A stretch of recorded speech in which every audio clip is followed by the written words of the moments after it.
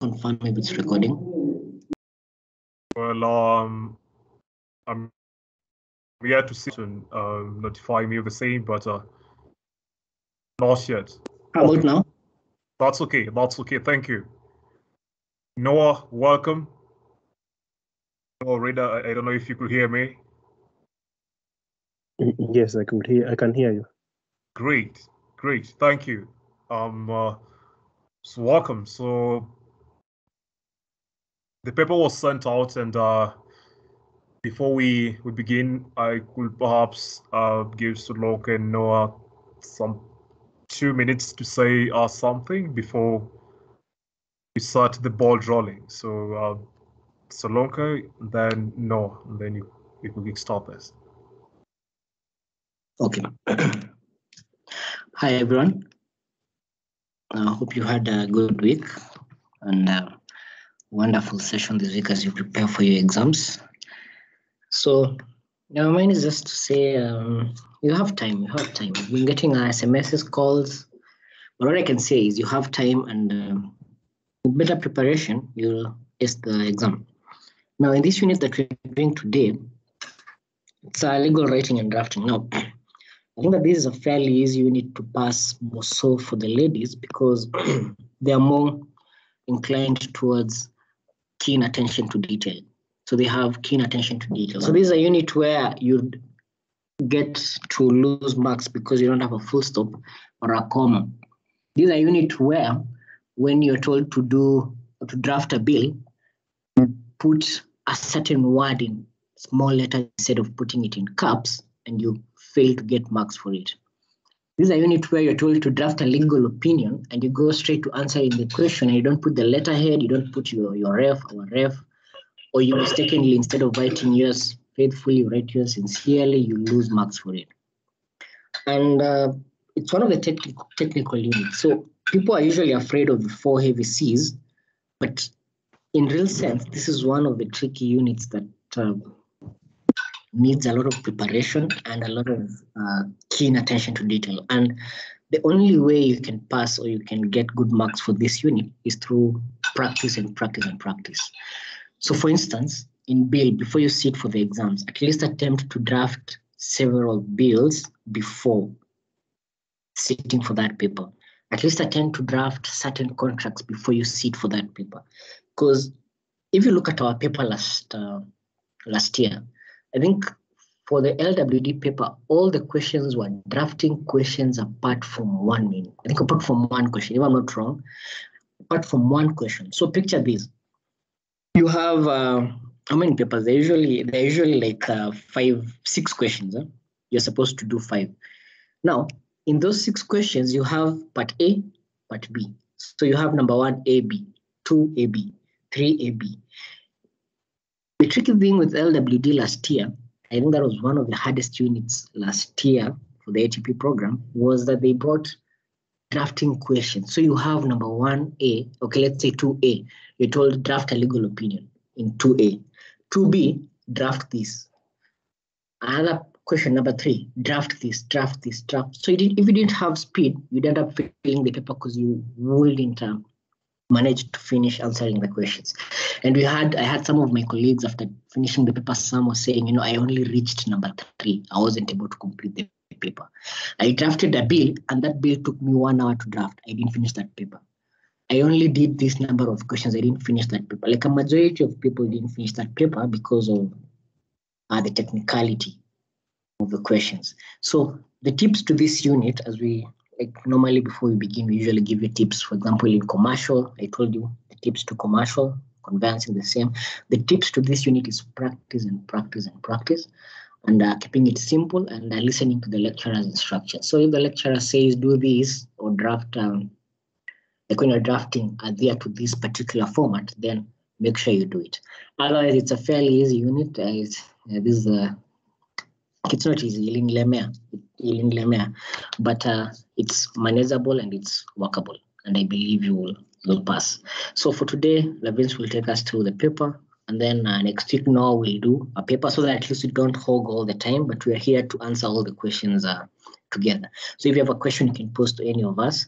Today we'll do, Lavins will do LWD, Noah will do another paper next week, and then now we'll be evolving. But now we are assisting each other so that you gain from the pool of knowledge from all of us. Because the way I answer my questions is different from the way Noah answers his, and it's different from the way Noah Lavins answers his.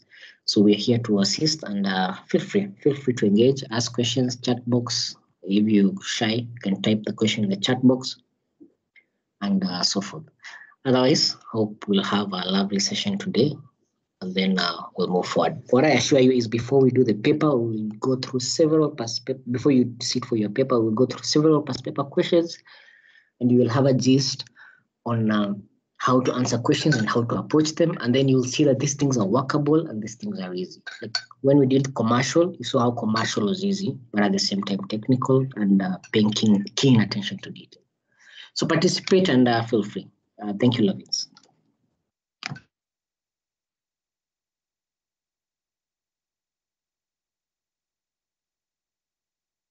Well, thank you, Solonka. Noah, could you perhaps take the floor? Okay, good evening. With regards to LWD, personally, I really enjoyed this unit in campus, not in campus, in KSL. The reason as to why I did this is because I had a tendency to enjoy doing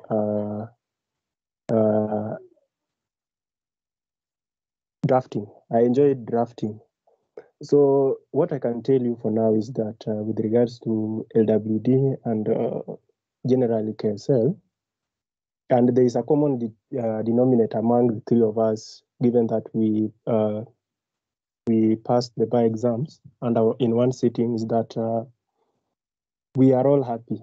And what I can say is that the three of us, including Sumaya and Alex, is that, you know, perhaps, you know, happiness is the real sense of fulfillment that comes as a result from hard work. So what you can do is that, you know, just wake up in the morning, you know, take your 20 minutes, try and draft a demand letter, then you do some affidavits, 1 or 2. These are just things you can do in 15, 20 minutes.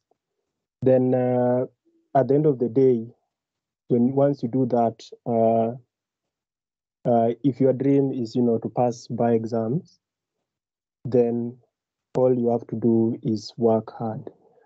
At the end of the day, LWD is always about practice, nothing much more. It's always about, it's not a matter of using your brain. It's just a matter of using your hand. So at the end of the day, if you want to pass LWD, all you have to do is keep on practicing this term, especially term 2 work. Normally they come in the optional question, and probably question 1, if you are lucky or unlucky enough, given that you have not practiced, depending on how much you have practiced, you might end up getting the bill. And let me tell you something, if there's something that personally I got lucky in that exam, everything that I read came in that exam, and I can tell you for sure because one of the units that I expected not to pass was LWD, because you know, we did not do class C, but in general we did not do well in LWD project work. Most of us, we were just getting 9, 10, 11, you know, and then if you are not lucky in the orals, then everything was not going well for you. So I expected that unit, given that it was the worst performing unit in our project work. I had to work an extra mile to ensure that I passed that particular unit. So luckily, in that exam, that was the highest performing exam I did out of all the units. I managed, I think, 50 something out of 60. So it's possible if you just practice. Me, LWD, I never used my brain. All I could see is the question, what they want. Then I sit down and start drafting. And what you have to do is to be very careful because this is now where basic English, the 9 parts of speech work. So you have to be very careful, the wordings, you know, you have to be as simple as possible. You just write as a class 3, grade 3 mem when answering that question. So you be as simple as possible, read the question carefully, do a lot of drafting, That is why it is called legal writing and drafting. You have to do a lot of drafting to pass that by exam. Otherwise, in that particular unit, a lot of theory was not there. It was just a matter of practice. That's all, Lavins. Thank you, Noah. I believe to those who have ears of lesson, to those who have the sixth sense, they have incorporated what both my colleagues have mentioned. Well, for me, before I begin now going through this paper, LWD is the easiest unit to pass, and then is also the easiest unit to fail. Reasons have been espoused by both of my colleagues. You have LWD is an art. Okay, so if LWD itself is an art, then that only means that not everyone is an artist, because at the end of the day, you'd find people ignoring perhaps what color will make this particular image looks best, okay? Or maybe some wouldn't even dare risk to have their paintbrushes broken. So it's upon you to learn and master the art and craft of this particular unit, because it's an interesting unit. It was my second best unit at Castle after conversing, and no one out here, if you are a lawyer, you ought to know how to draft. That's all. So if you don't have that particular skill, then there is something that is perhaps missing or lacking within you, and you ought to perfect that particular art. So before I go to the paper, I just want to ask you if you know how, because it's not only a bill, because I saw the first question, talks about a bill. Well, this was a 2017 paper, and the first question was about a bill. Well, our question last year, the first question was also a bill. And before we did our exams, Mr. Laibut, who was our lecturer, told us that these guys won't start a bill, okay? That's what they told us. So majority bought into that particular idea. But as a diligent student, you ought to know that you can't ignore any drafting, regardless or notwithstanding what your lecturers have told you. You have to go deeper and understand exactly what that particular drafting is all about. So a day before we did our LWD exams, I used to revise or study with my group of friends from campus. So we came all the way to Casal. So we were discussing, and I told them just out of the blues that we are in a pandemic, and CLE might just bring us a bill to draft a COVID-19 bill. I just said it out of the blues. There's that gut feeling within you. There's always that inner voice that tells you something may just happen, but you're not sure, but you have a feeling it could happen. But the next day when we went for the paper at Corp Uni in Karen there, we were told, well, the first question you open, and you see it's a bill. I looked at my friends and I smiled. I told them, well, the universe has aligned. It was a COVID-19 bill. But because we had that particular, suspicion, before the exams, we went through how to draft a bill. Actually, it was myself who took them through the structure of drafting. And I used specifically the COVID-19. What provisions could be incorporated in a COVID-19 bill, okay? So whatever you speak into existence might just somehow turn out to be true. So it's up to you if you want to juggle your carrots before the hares and rabbits, or if you want to keep cultivating more to harvest more, okay?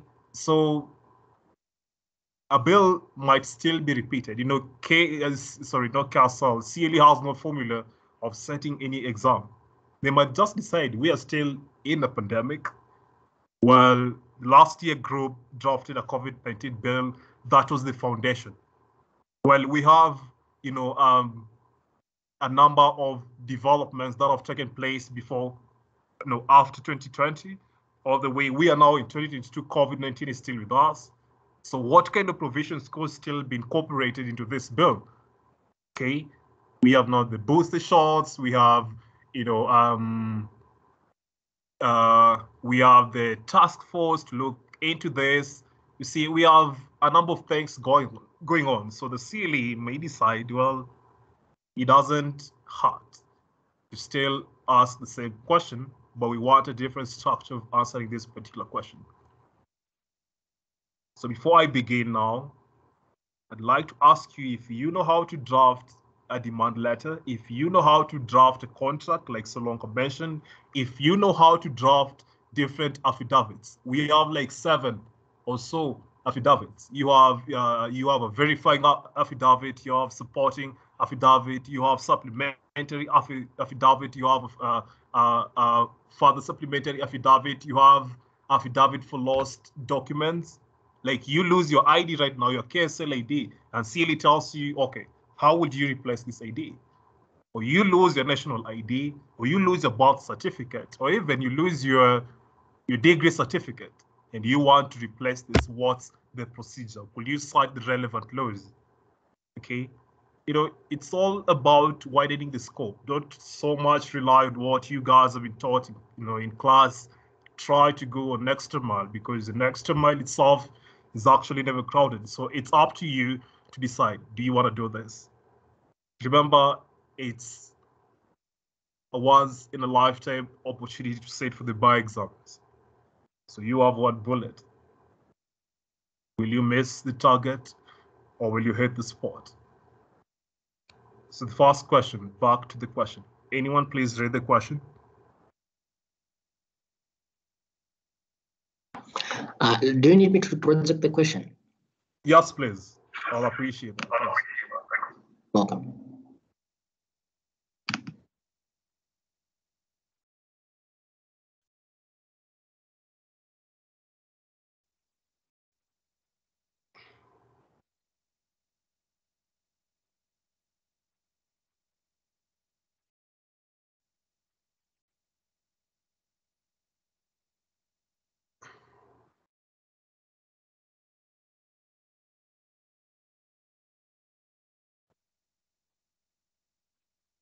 Here it is.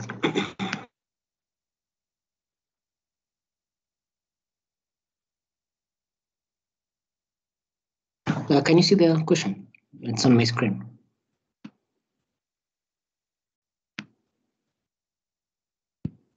I rose to the screen. Is it visible?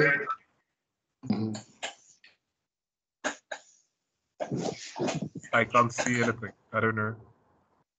Solonka, which we can see it. you're projecting? Solonka, Can you? which paper Yes? is that you're projecting? Because what was sent to the group was the November 2017 paper.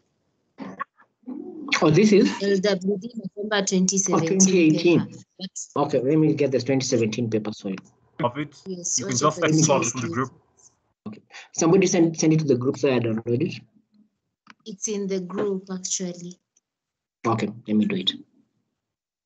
Yeah, just extract it from the group and then project.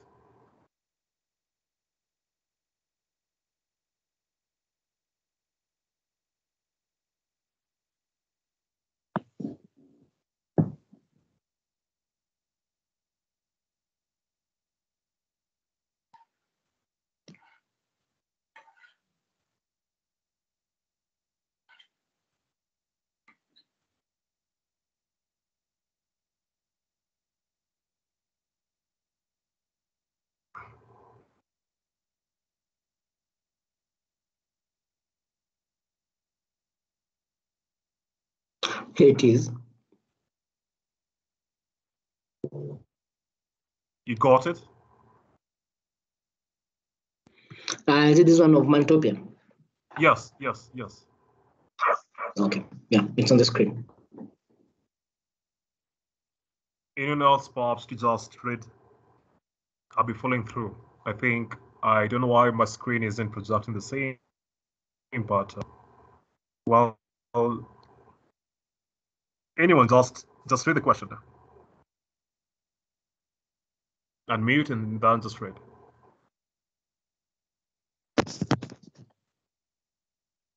Can I read, Lavins? Okay. No worries. Go ahead, Wanyama. Okay, question 1.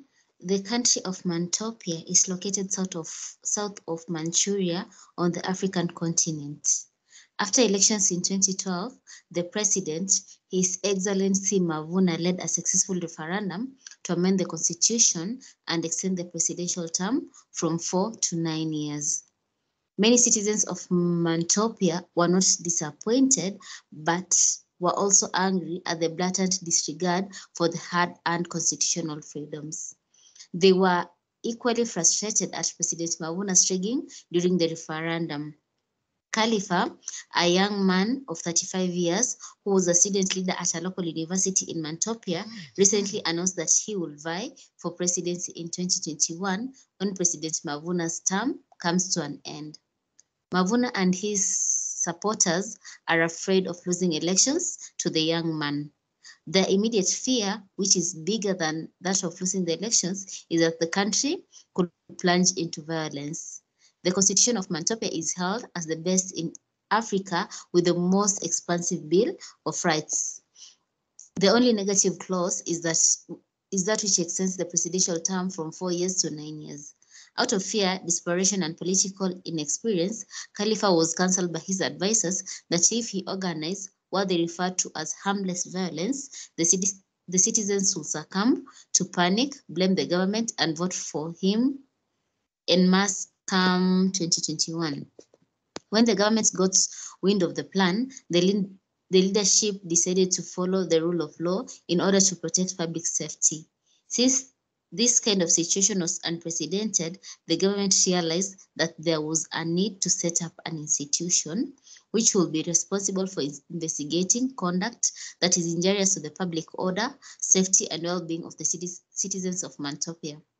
There was also a need to allow the state to detain persons in situations where it was felt that they were a danger to the society. It was noted that Khalifa was extremely active on social media. While none of his communication on social media was blatantly spreading violence, the state was concerned that Khalifa did not know the extent of his freedom of expression. The investigative organ to be created was supposed to ensure capacity with respect to the choice of political violence. However, in order to ensure that their capacity is supplemented by what existed in the criminal justice system of Mantopia, the highest body had to have the membership or a representation of the DPP, the Forensics Bureau of Mantopia, a reputable civil society organization that deals with criminal justice, and a representative of the Mantopia Law Society. It is important to note that the criminal law in question should be considered as a specific component of the criminal justice as contained in the Penal Code of Mantopia. You work for the State Law Office as a parliamentary counsel in Mantopia. You have received instructions to draft a bill to be tabled in Parliament in 3 weeks' time. The bill is intended to take care of the concerns of the government that arise out of this scenario. Using the facts provided, draft the most appropriate legislative instruments. You may be creative where necessary to accommodate facts without which the legislative sentences cannot exist. The clauses drafted should be restricted to the following: the most appropriate heading for the bill, the most appropriate long title, substantive sections touching only on the enforcement of the bill, the sections establishing a relevant body for the facts given.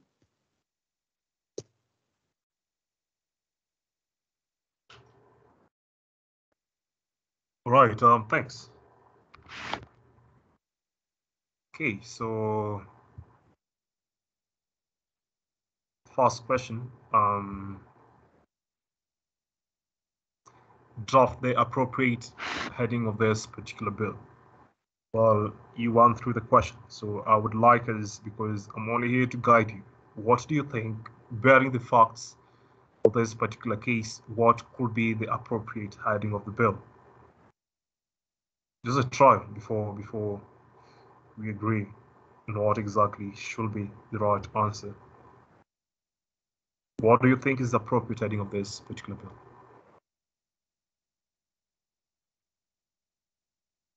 Anyone? You answered the question. The question has been read a second time, so.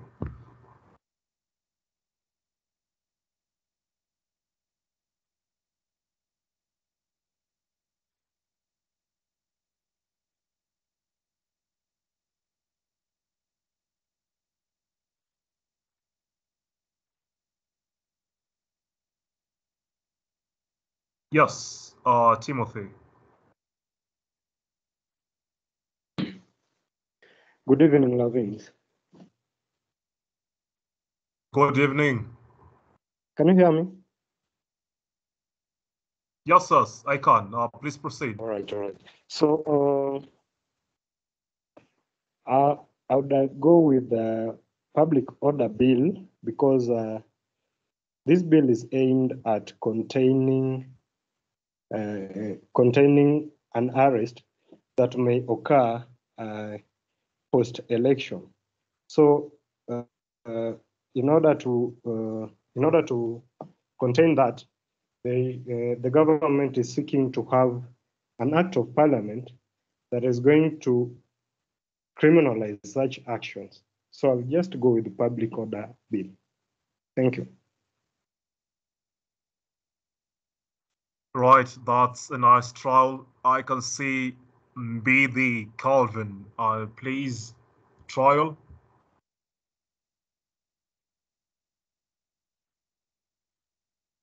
Yes, I would have also gone with the public order bill. It's been said.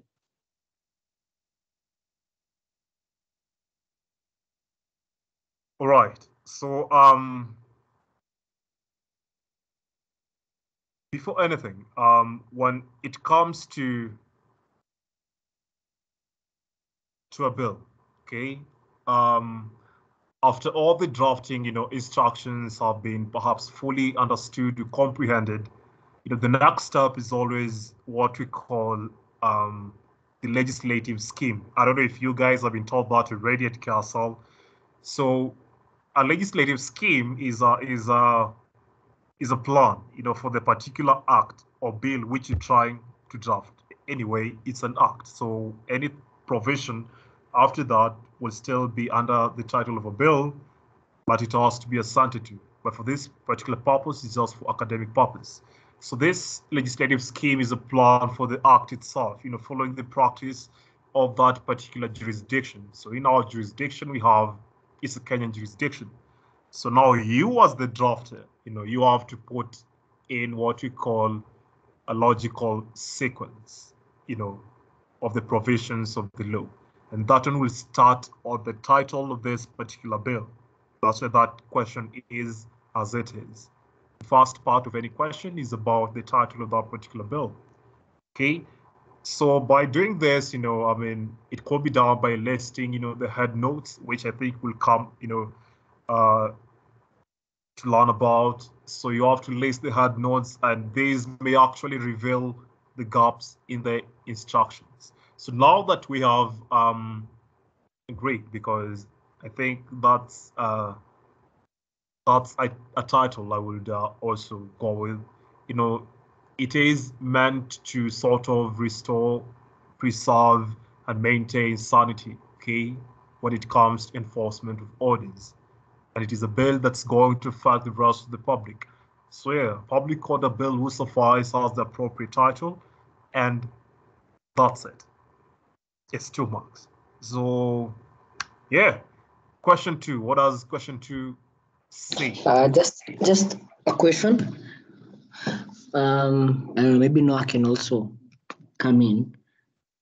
Do you have to put an in, like, how can I put it? Like the year behind it, like public order bill, and then comma, and then 2021, 2018, like similarly to how other bills are usually structured. Let me just open it. Yes, absolutely. Because now this bill, assume the guys from 2017 were, are drafting this bill. That's it. Because the bill is for that particular year. Okay, so you have a public order bill. I don't know if we could put, because Parliament itself has the what we call legislative notes or numbers attached to it. It could be Senate bills, it could be National Assembly bills number this. So you have a public order bill 2017, that's fine. Yeah, so I think that one will work. So maybe perhaps that second mark will be on that year. Yeah, so don't forget, guys, the year upon which you draft in this said bill, it has to have that. So you have the public order bill, comma. See where the comma is, 2021. So LWD is about, punctuation. You could go back and start revising your English aid class 3, 4, 2 backwards, so long as you turn to understand exactly what, how, why you should use this particular punctuation. So yeah. So the second question, part 2.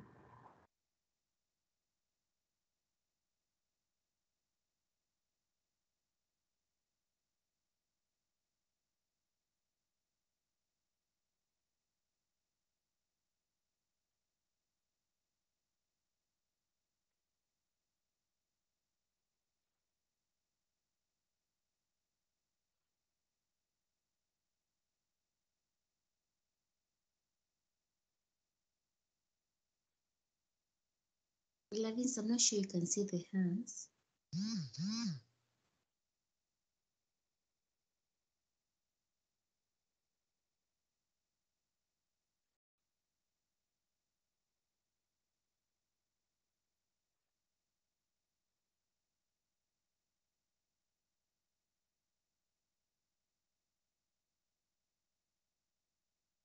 Lavins, can you see the hands? So far, Lavins, I don't. Lavins, are you there? Yes. Sorry.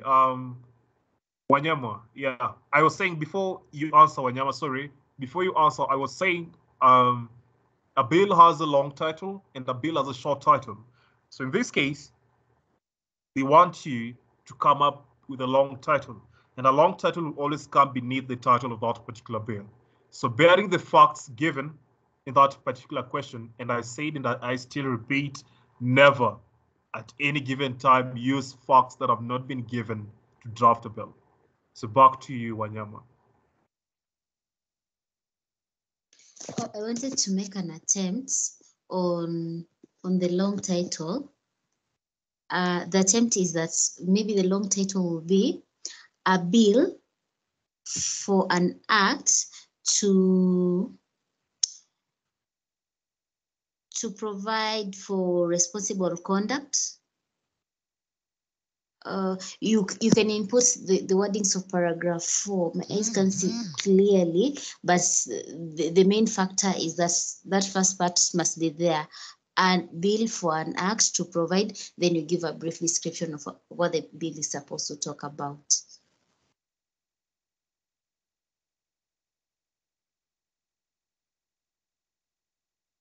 You are breaking. I couldn't hear you. Please repeat.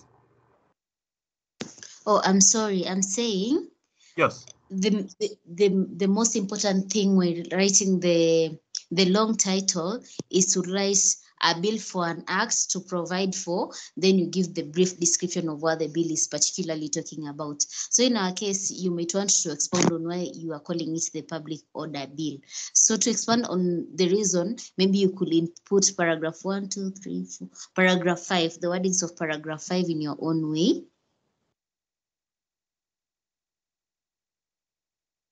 Right, and in your own way, how could you come up with that? Before I invite Kimani Caroline to give exactly her own opinion. So you, Wanyama, what is your own way? I mean, how would you draft that pretty long title? That's exactly what I want. Oh, all right. A bill for an act to provide for a body. Sorry, for a body to provide for public order, safety, and well-being of the citizens of Mantopia during the electioneering period. Well, good trial. Kimani Caroline before Marion Mushiri. So Kimani. Thank you. So I've written down a bill for an act of parliament to establish the Public Service Order Board for the management of order in public spaces and for connected purposes. I thought establishing a Public Service Order Board would be in tandem with the fourth paragraph, where the government realized that there was a need to set up an institution. And also I had a question in the sorry to take you back, in the most appropriate heading. I'm seeing in other bills it's in capital letters. So in an exam setting, do we have to write it in capital letters for the heading?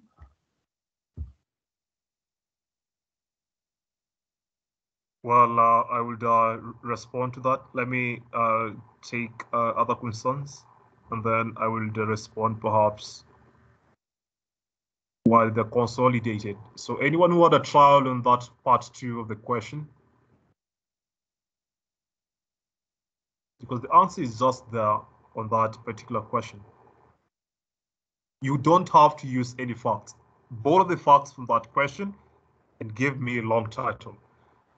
Before be the June Esther. June Esther, you could make a trial. Thank you. So my attempt is a bill for an act of parliament to provide for the conduct, safety, and well-being of the citizens of Mantopia and for connected purposes.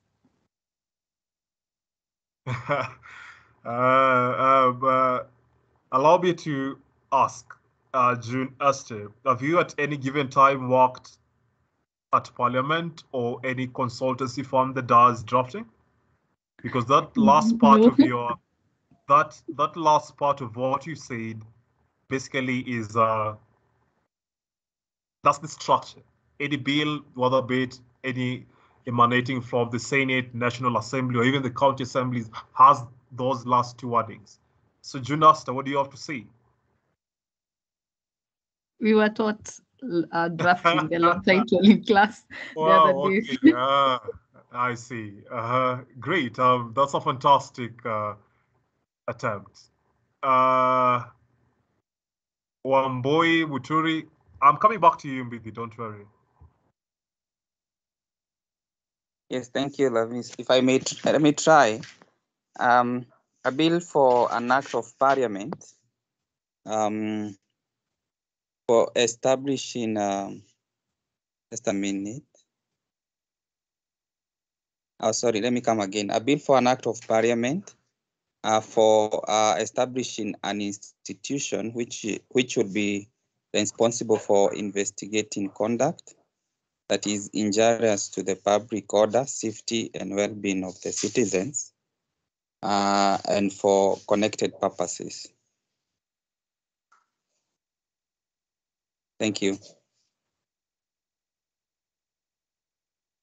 Thank you, Muturi. Okay, now Calvin Beathy. I have a bill for an act of parliament to establish the Public Order Investigations Agency, to provide for the investigation of conduct that is injurious to the public order, safety, and well-being of citizens, allow for detention of persons who are a danger to society, and for connected purposes.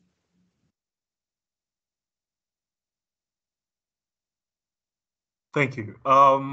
Well, I'd say all of you will have those 2 marks, because when you look at what the examiner wants, he or she doesn't want you to be verbose.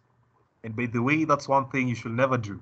Please use verbosity, use legalese, use all those complex terms with me when you are away from Gate C, Gate A, or Gate B of CASA, okay? So when you're doing an exam, by exam paper, especially LWD, leave those things at the door before you get, to do that particular exams. Because at the end of the day, what the examiner wants, are you able to communicate with a layman if he or she gave you a paper to them? Would they understand what you're trying to talk about? afterwards, once you're done with exams, well, come and use all those things out here. But for academic purpose, but for you to get your marks, please do exactly, as you were taught, simple English. So all those attempts that you guys have made, well, they're commendable, and I would agree, because how you will phrase your answer will be different, but at the end of the day, you have to capture the heart and soul of that particular objective. We call them the memoranda and reasons for the bill, reasons and objects of the bill. It normally comes at the end of a bill. So yeah, thank you. Before I move to question 3, I've seen a hand, Kamau Wamboy. Hello. Hi, can you hear me? Yes, I can. Proceed. Oh, thank you. I have a quick question. Sorry for taking you back. When you're writing the long title, I think it's because I've had different examples. The last example, I think it was from Bithi. When he read his long title, he had a lot of, functions like in the title?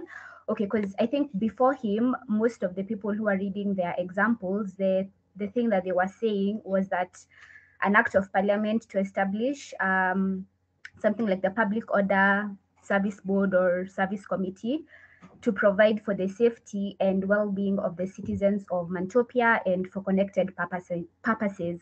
So they only had like one thing that they had written there. Okay, when I say one thing, I mean that issue of providing safety and well-being for the citizens of Mantopia. But Mbithi's example had that and many other things. I think he also had something about detaining persons, like many other examples that are in the question. He put them in the long title. So my question is, are you allowed to have like more than one thing? Like, will you be, is it okay for you to have more than one function in that you want that board to do in the long title, or is that verbose, or is that okay? Yeah, just are there rules concerning that? Yeah, thank you. Well, if I got your question right, what you are trying to ask me and the rest of the students is whether you are allowed to perhaps, which one should I use? You are allowed to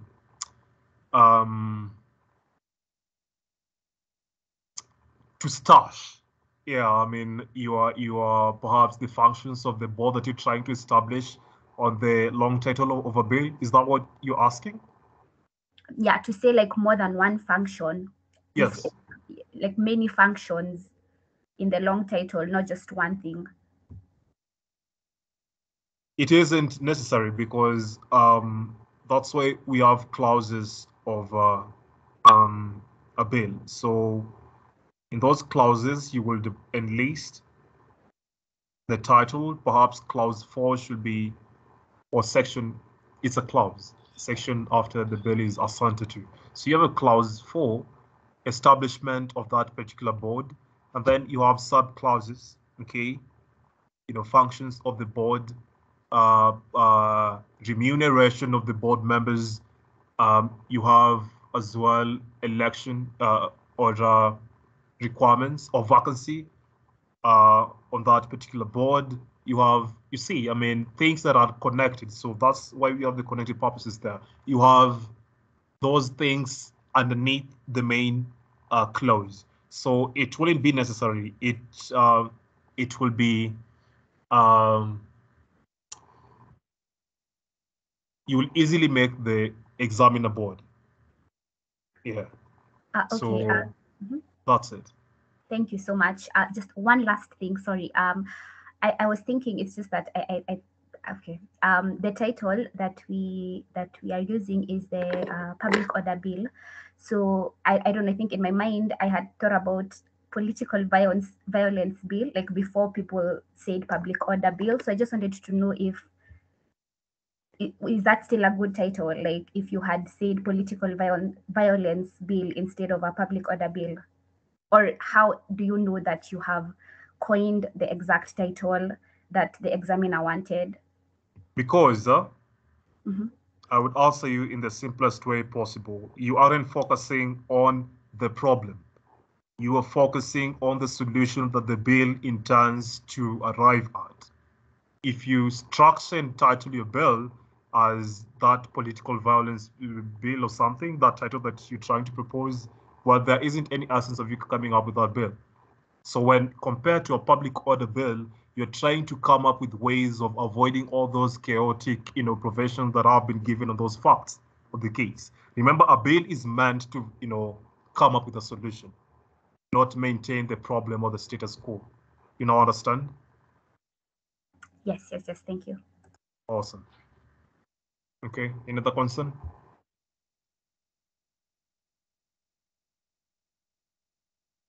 Just a small thing is when drafting that thing, so WDF is very particular. They remember like small things like how you put this wording, an act of parliament. This has to be in caps. Then parliament has to be in caps also, and then something comma, and then and for connected purposes. So they're usually particular about these small issues.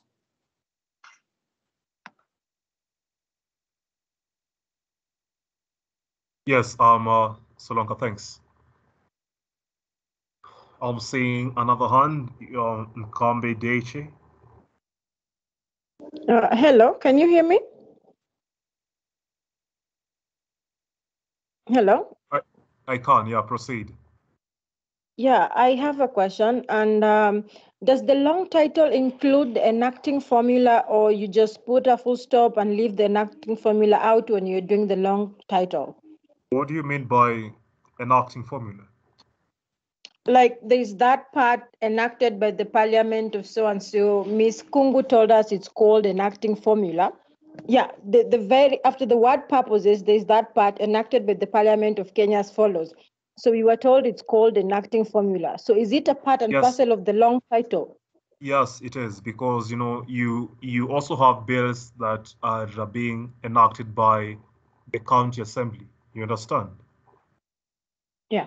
So to try and draw perhaps the distinction between the two, well, it is advisable to do that.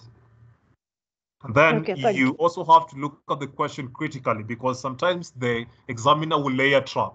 This is perhaps, let's say, a problem that is quite, persistent and prevalent in the counties, but you are there rushing to draft a national legislation. You see, so by doing that, you are done already.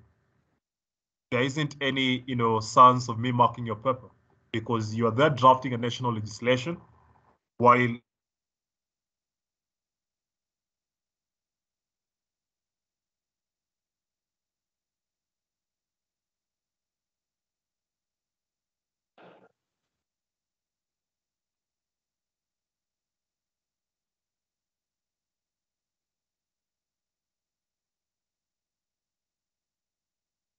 Hello, Levins. You there?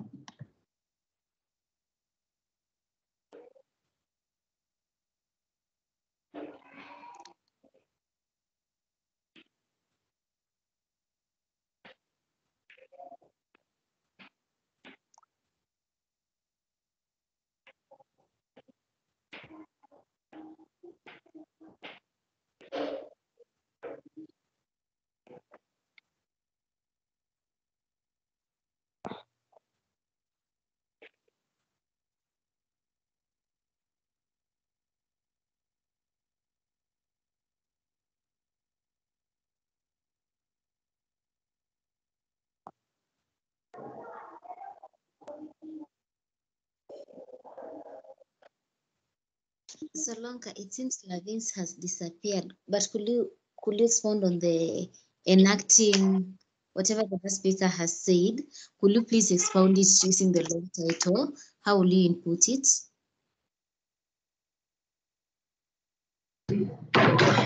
So please repeat the question. Hello, Solanka, can you hear me? Yes, I can hear you. Yeah, I'm the one who was asking the question.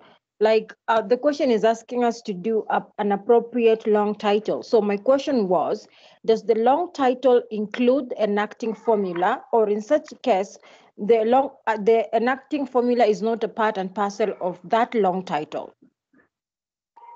Oh, I get the question. Solonga. Now for me, okay. If Yes? I may, Okay. this is Marvin. Yeah, let me try to answer that. Okay, I go feel ahead. and I think that the long title is separate and distinct from the enacting formula, because the main purpose of a long title is to give a description of the bill, or maybe the act, what the act or the bill is for.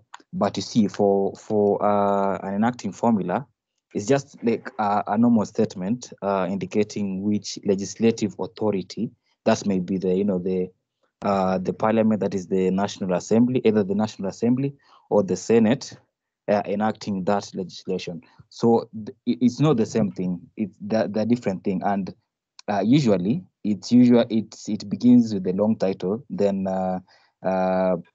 just below it there's the enacting formula. So they're not the same thing, and they're not found like they're not in the same paragraph. They're different paragraphs, and they mean different things.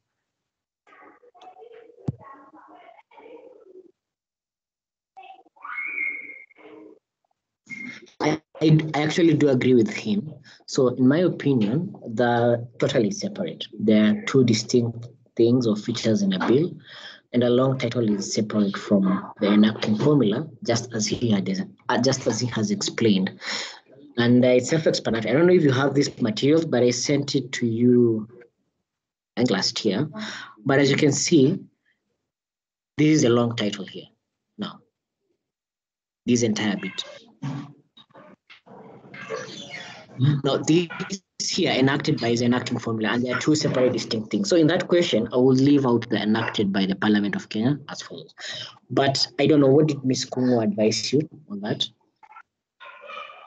Miss, if I may answer, because I'm in Miss Kungu's class, she taught them as two distinct aspects, but then just because it's following the long title and it's kind of speaking to what was above there, that's why I was asking in terms of exam purposes, where you're not drafting an entire bill, but certain clauses given to you, you should in that case have that particular enactive formula. But I got it.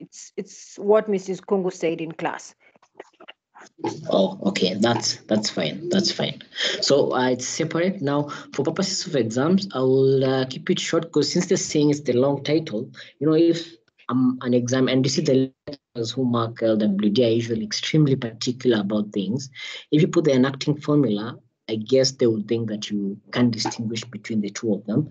So to be safe, what I will do is what I would advise is for you to just stick to the long title and then leave it at that. Your last sentence will be "and for connected purposes," and then you leave it at that.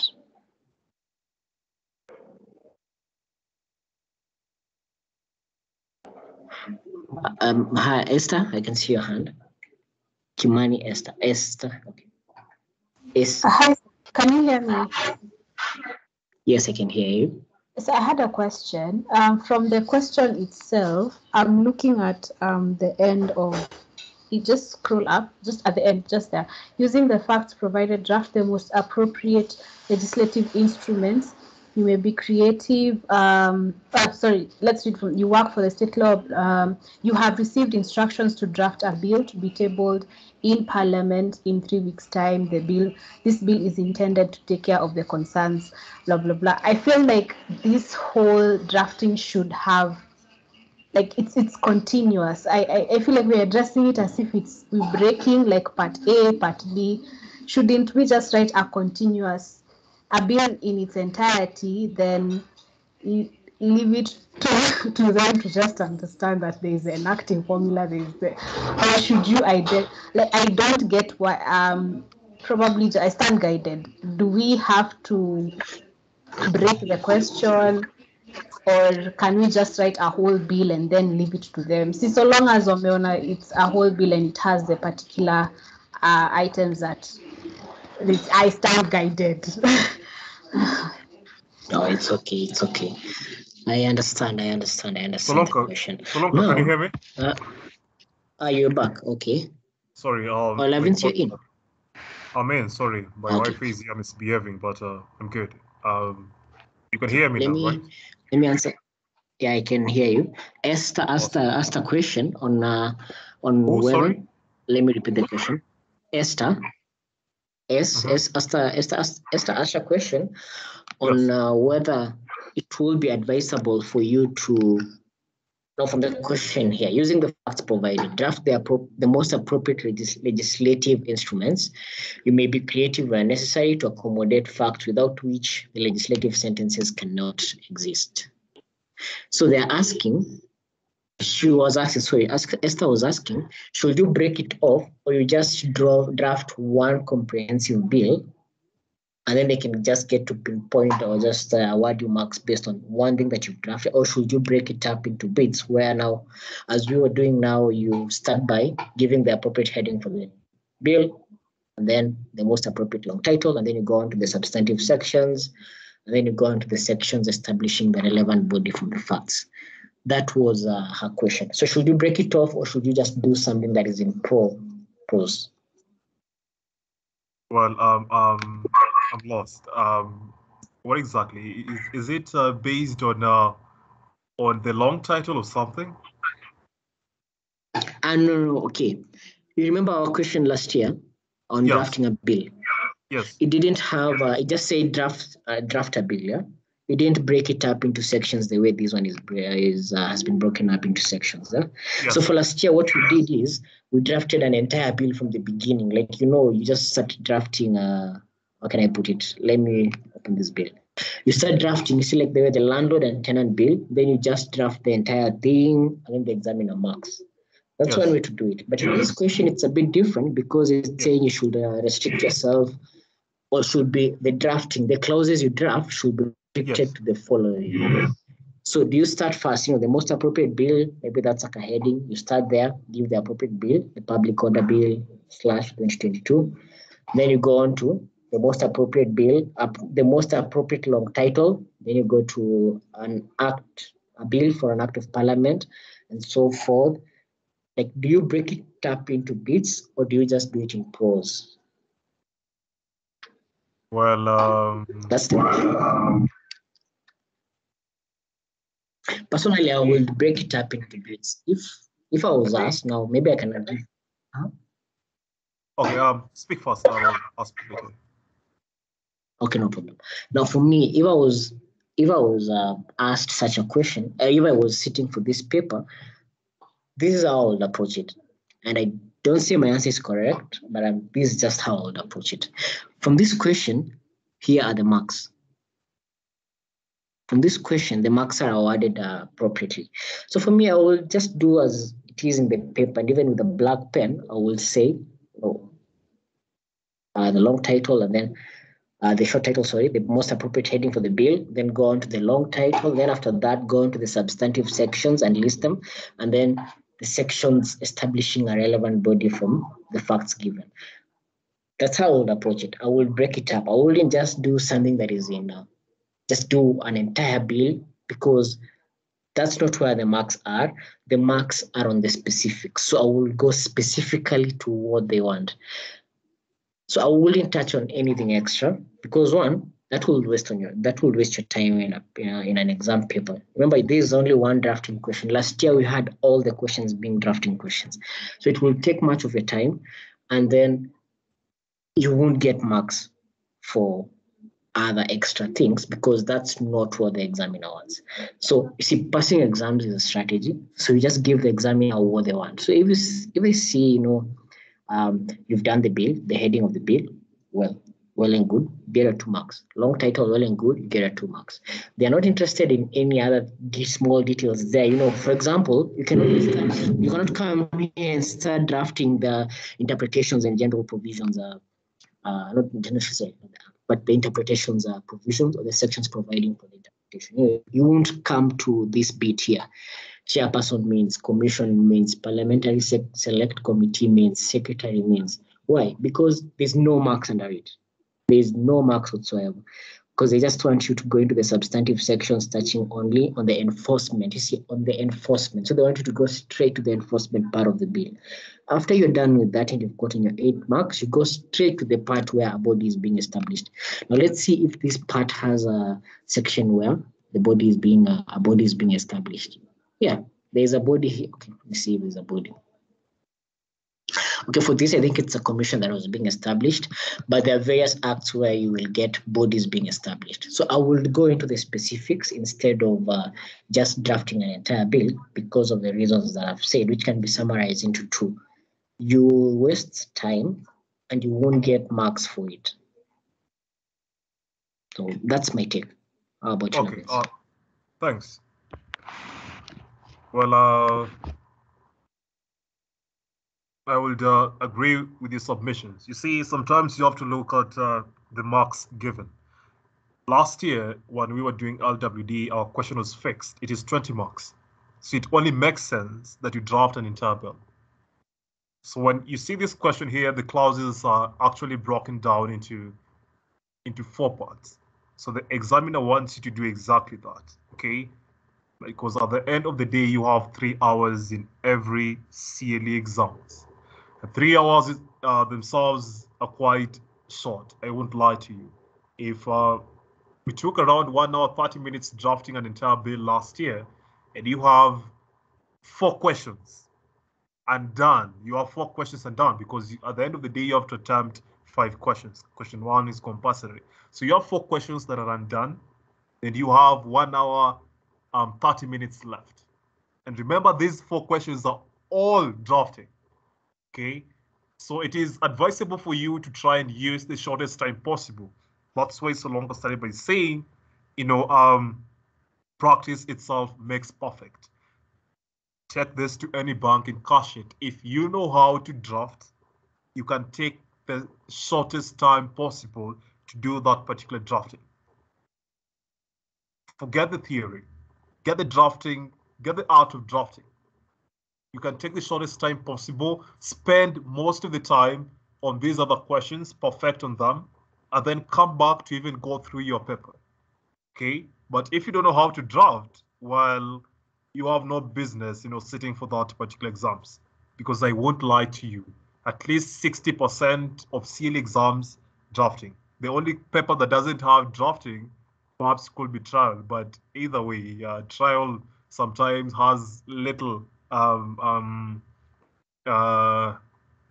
aspects of drafting, but not that much. So maybe that's the only paper that you would find easier, to evade drafting. But professional ethics, from professional ethics all the way upwards, you have drafting. So if you've not mastered, how to draft, start now. So in this particular question, just answer the question as each has been broken down for parts, and so to save on time and also save on cost, because time is money. I think you answered. The person who asked the question, Esther. Yeah, thank you. Great. So we are done, and no other concerns that we haven't addressed. Is there any that we haven't addressed? To just remind me. I got logged off. So perhaps if you ask me a question and I didn't respond, you can just shoot it up. So third part of the question, Solonka, or where are we?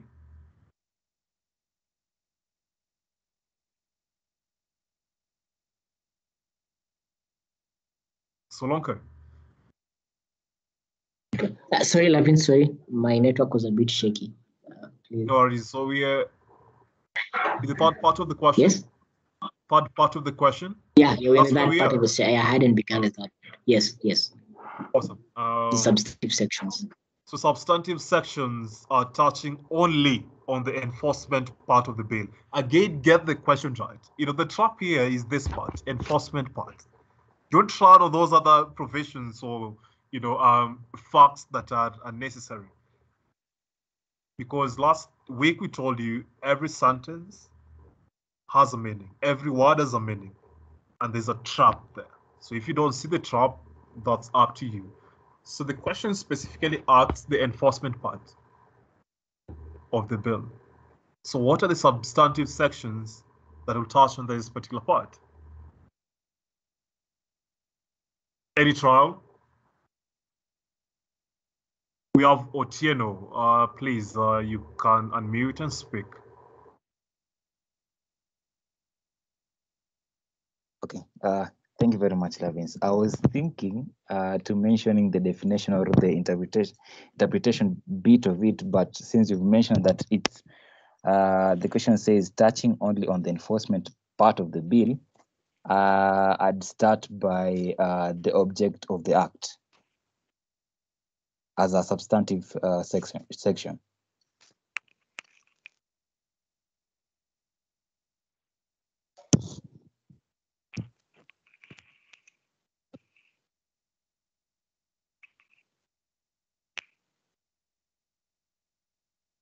Lavins, hope I was heard.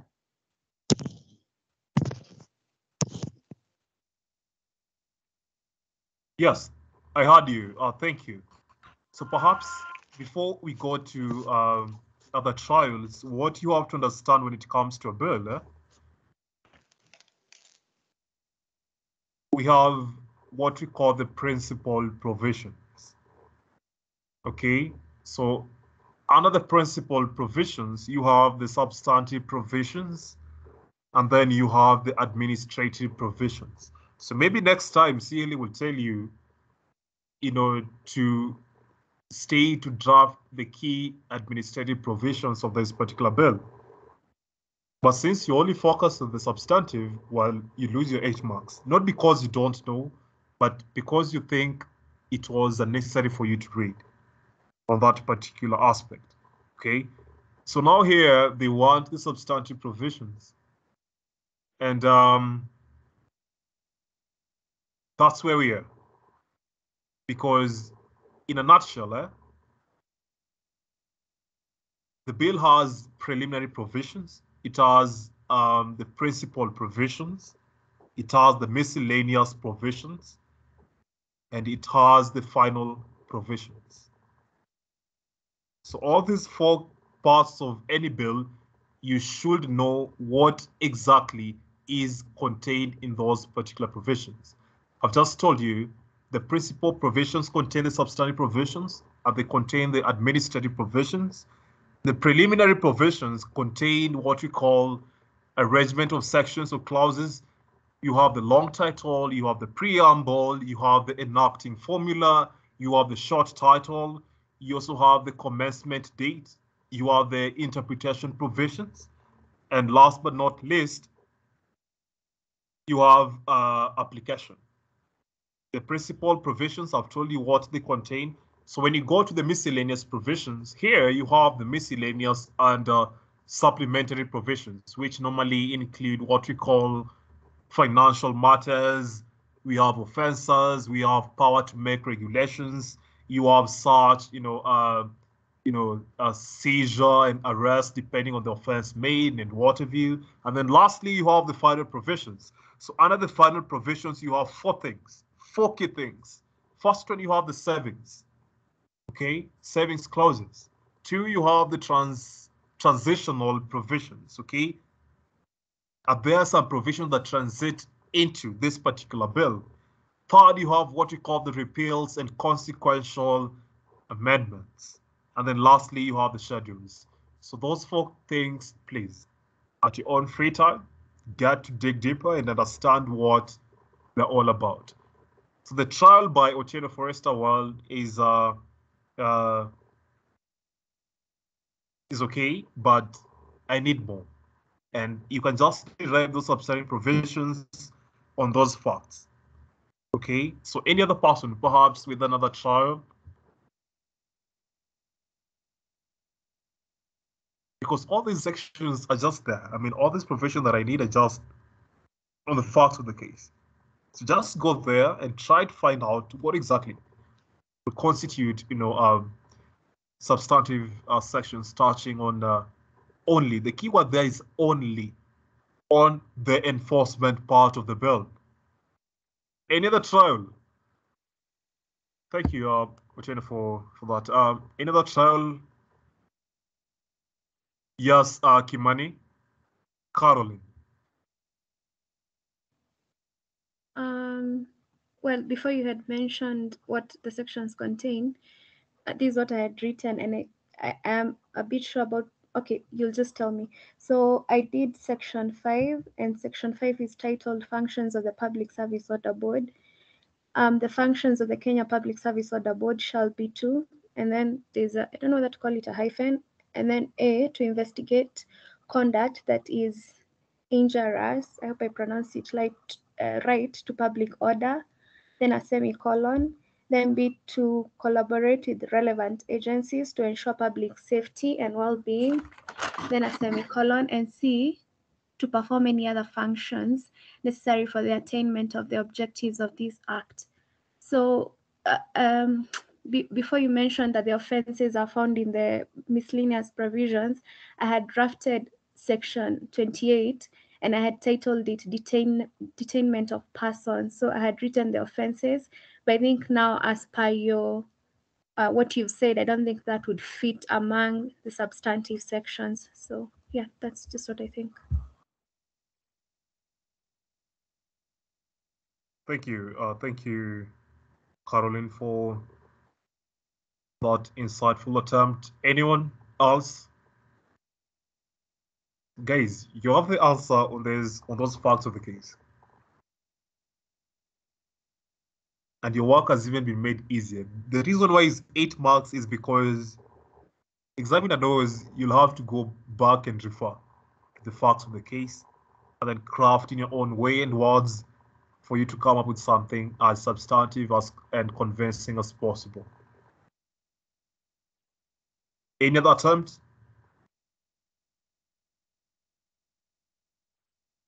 I just want, provisions on enforcement of this bill.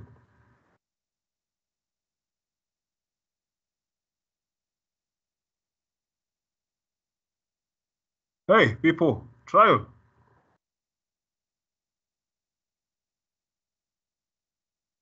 Yes, Otieno. Okay, I've just gone through the question. Yes. And I'm saying this is 1, 2, 3, 4, 5. In the fifth paragraph of the question, let me say it's where the meat is. So there's this part which says, where is it? The government realizes that they need to set up an institution which would be responsible for investigating conduct. So the key thing here is the institution. So being a substantive provision, then I feel it is important to establish the body, and this body is this institution. So like, how do I put it? The establishment of the public order institution. So that would be the substantive provision. Then you go ahead, maybe in the sections, then you provide for maybe the function, the key functions of the institution, maybe the powers, maybe how do I put? Maybe you can also provide for the officials of those institutions, how they are elected into office, so such stuff. I think I'd answer that.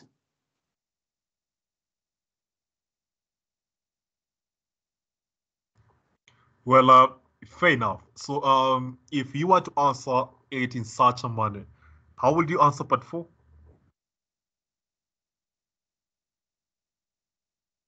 Thank you. I mean, you have a great way of reasoning, but how will you answer part 4? Because part 4, talks about establishing a relevant body on say. So what will you do? Because will there perhaps make those strongest points that you've put across, check them to part 4? Because the bill needs to be enforced. So what are the substantive sections? I've given you a breakdown of how the structure of a bill should be. And the 4 or 5 provisions I've mentioned, and what exactly, each contains. So it's up to you. Who can tell me, what are these substantive sections touching only on the enforcement part of the bill?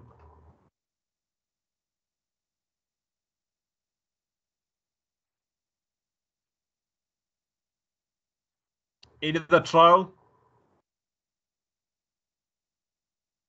I'll still tell you people the answers are in that particular question, honestly. Yes, Dulo Kandi, how are you?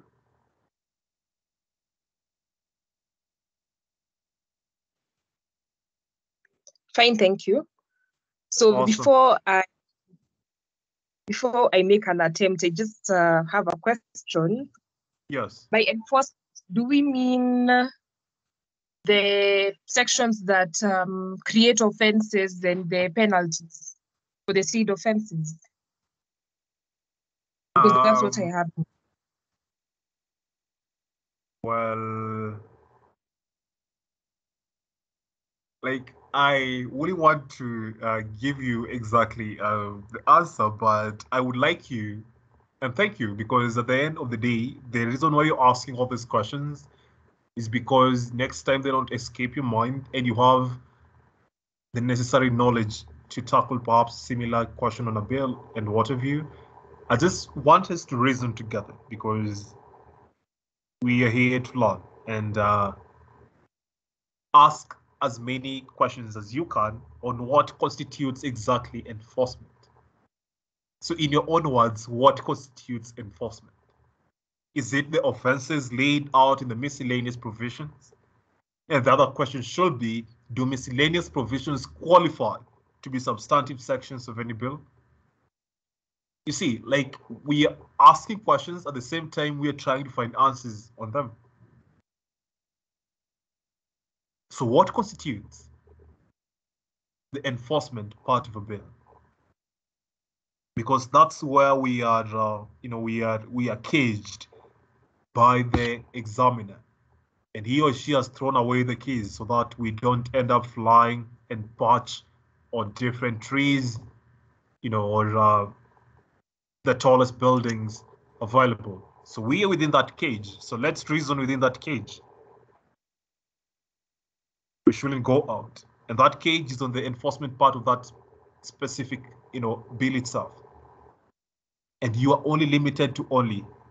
The examiner should have even put only in bold so that it guides you, exactly, you are not supposed to go beyond here. Yeah, so keep those questions and concerns coming. But at the end of the day, I'm certain we'll find a solution out. Okay, before Deche, let me go to Ochieng. Please unmute and talk. Yes, thank you, Lavins. But okay, I don't know how it would actually be phrased, but it emanates from that sentence in the 5th paragraph. Yes. Where it states that there was also need to allow the state to detain persons in situations where it was felt that there was a danger, they were a danger to society. So I think the detention part is the enforcement. Okay, interesting. Well, keep them coming. I'm just smiling over here because you're questioning exactly what I need you to question. So yeah, Deche. Thanks, Ochieng. Thanks for your contribution. So Deche. Hello, am I audible? You are. Proceed.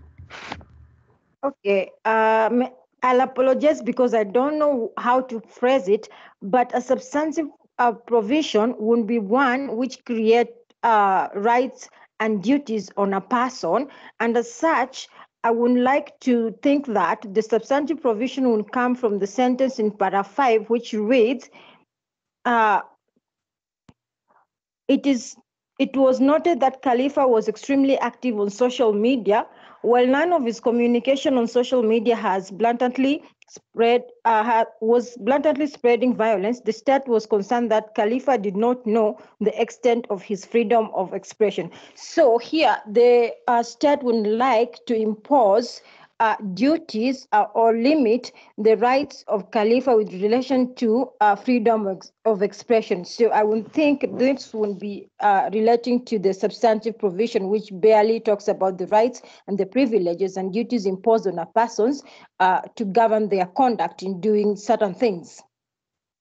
Perfect. Fantastic. That's it. You have people. One thing I need you to understand is the examiner knows, you'll maybe find challenges, or you will turn to sort of perhaps overthink. You get it? But once you know how a bill is structured in those 4 aspects, as I had mentioned, and I will still repeat, you have the preliminary provisions, you have the principal provisions, you have the miscellaneous provisions, and lastly, you have the final provisions. So all these provisions, they have sub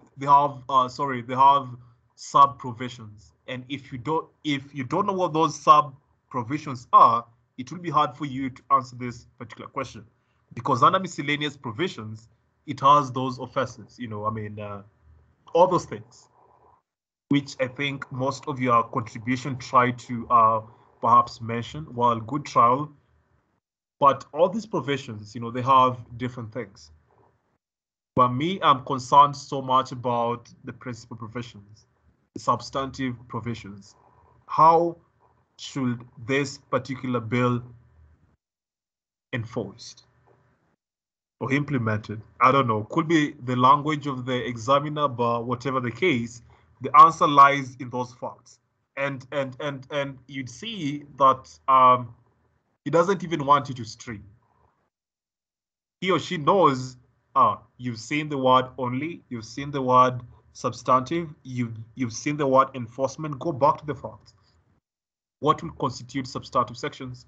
What will constitute how, why, when enforcement should be made?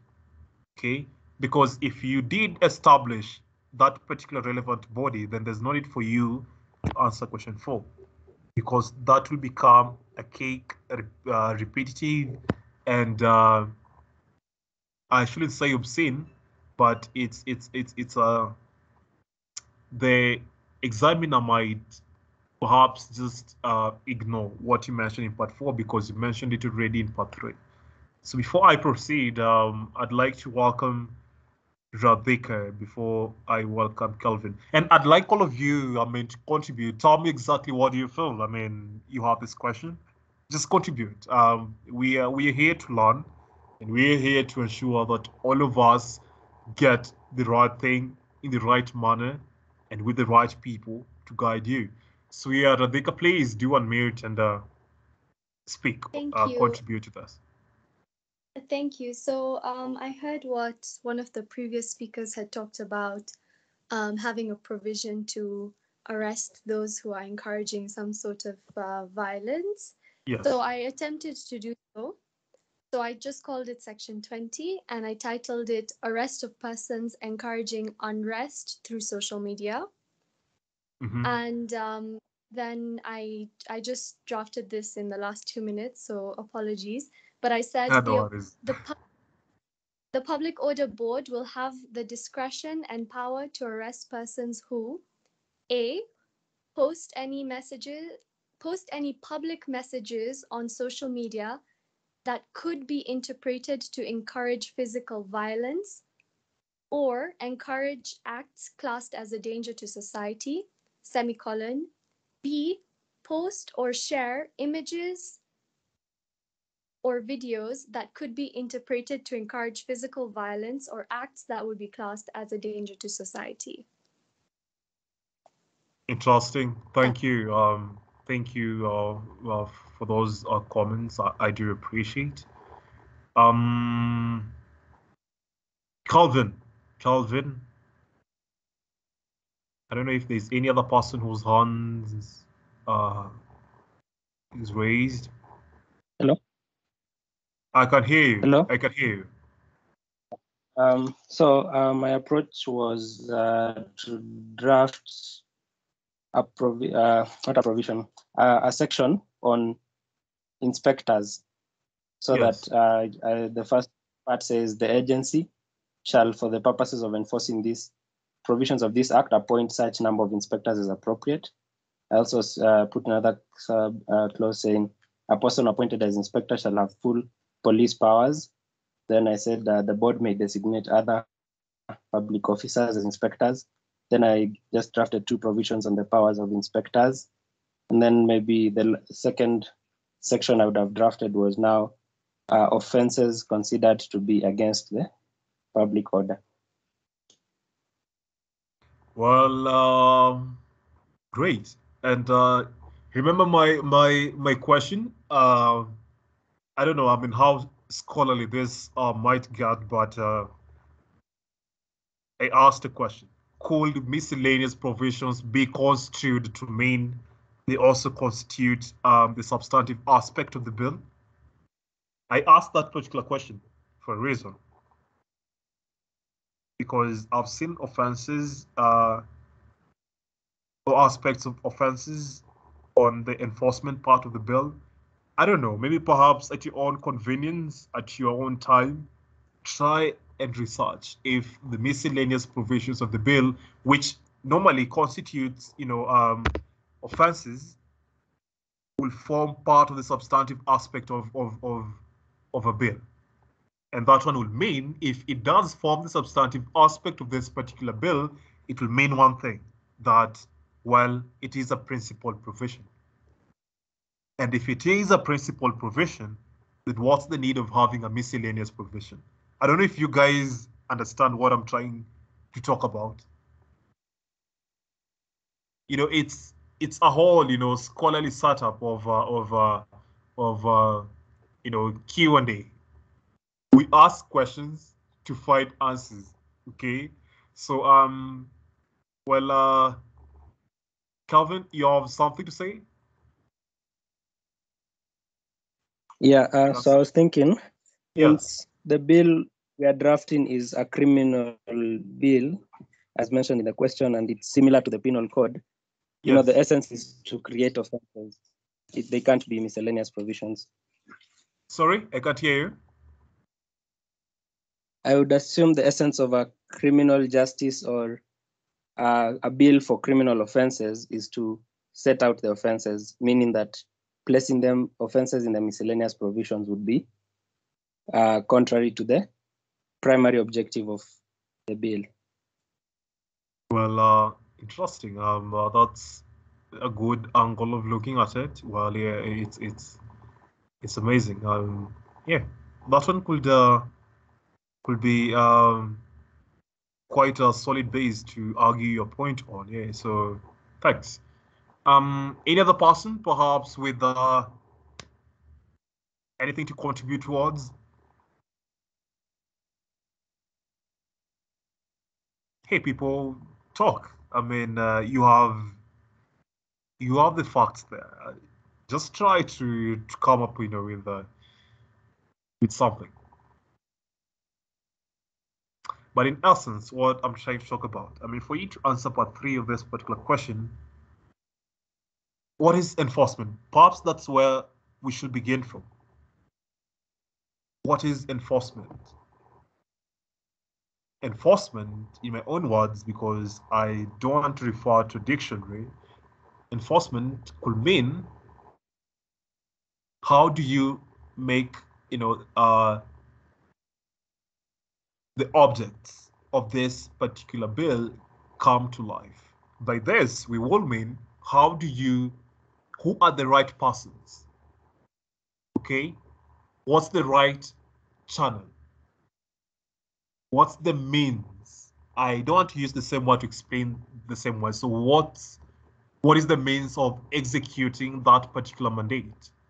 And on whose shoulders are these responsibilities resting? And if there is a gap or disconnect if the functions of the, persons responsible to execute this bill, what happens? That's my simple way of trying to break down part 3. And if I could answer those particular questions, it would be easier for me. I'll go back to those facts, try and find out, are there persons responsible here? Should I, perhaps not even impose, just, apportion some, responsibilities on them? And the timeline of enforcing, all these responsibilities to ensure that the act itself, comes to life within that particular timeline that you've given.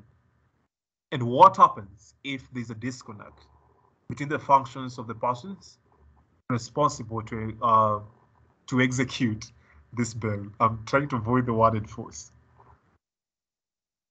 You see, in an exams, you don't even need to cram. You need to have your time. I mean, try and just play around with these words, break them down in your own way, okay? And it will be easier for you to answer those questions. And you'll take around 2 to 3 minutes to draft those sections here, and you're good to go.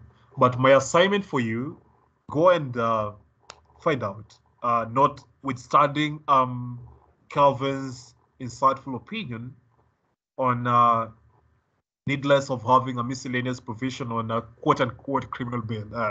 I find that word quite comic, but I'm trying to avoid calling it a criminal bill. But if a miscellaneous provision could is as good as not being there on any bill affecting the perhaps criminal aspect in any society, that's an assignment. You go do your own reading, go do your own research, and ask yourself whether it could still constitute the substantive provision of any bill. And when you have the answer, well, you can easily answer that third part of the question. So without much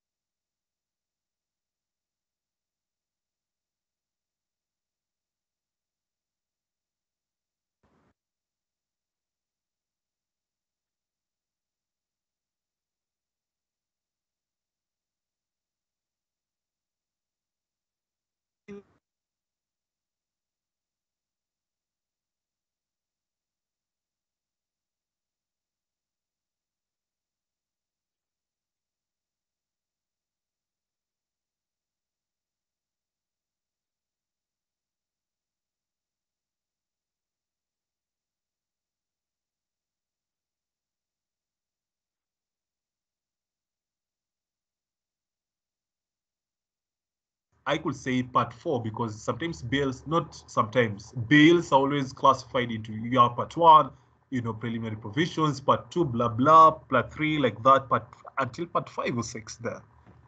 So let's say part 3 or part 4 establishes this particular body. So what are the clauses or sections? It's as simple as that. So what sections will come there? Any terms? You guys gave me the answers already. Me, I just want you to just repeat, but now in clarity, okay? So what sections will come under that part establishing this particular body?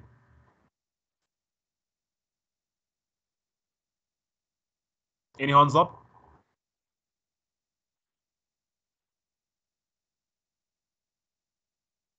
Yes, Kimani. I think there would be a section on establishing the public order board or the public service order board, depending on what one chooses. And then there would be a section on the composition of the board where you list who the chairperson, the principal secretaries, and the director at the very end. I don't think we would include the functions section. I think it would fit more in part 3, in the former question 3, question 1-3.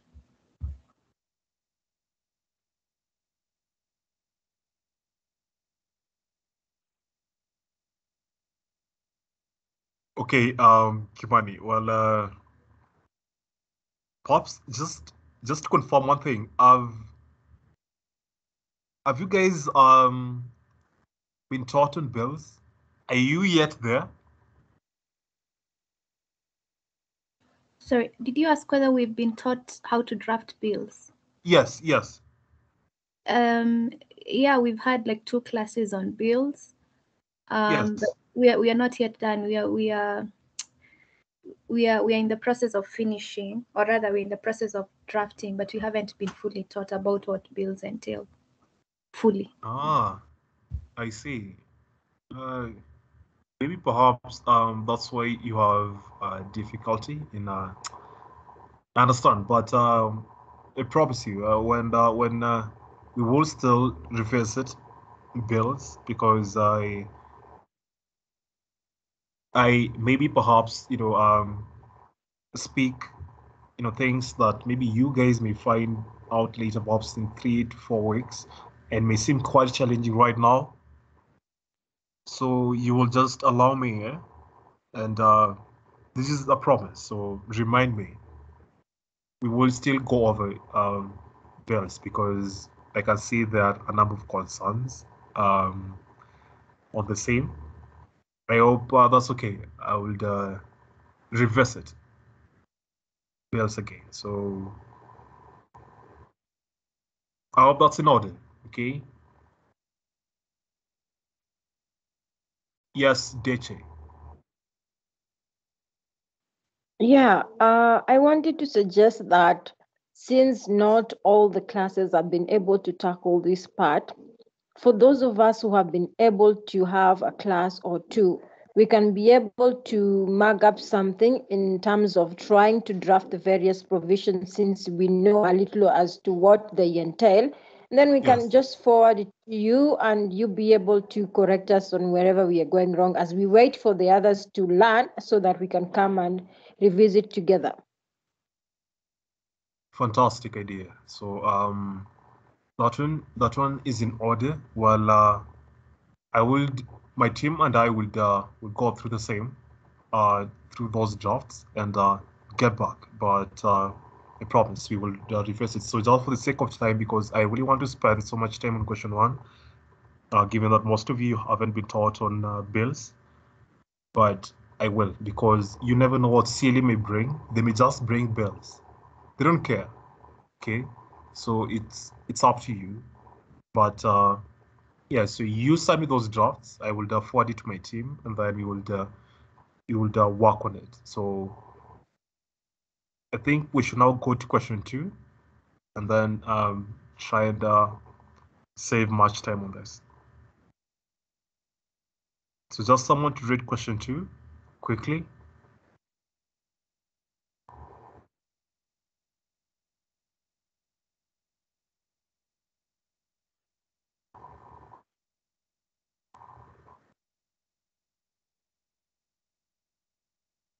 Question 2.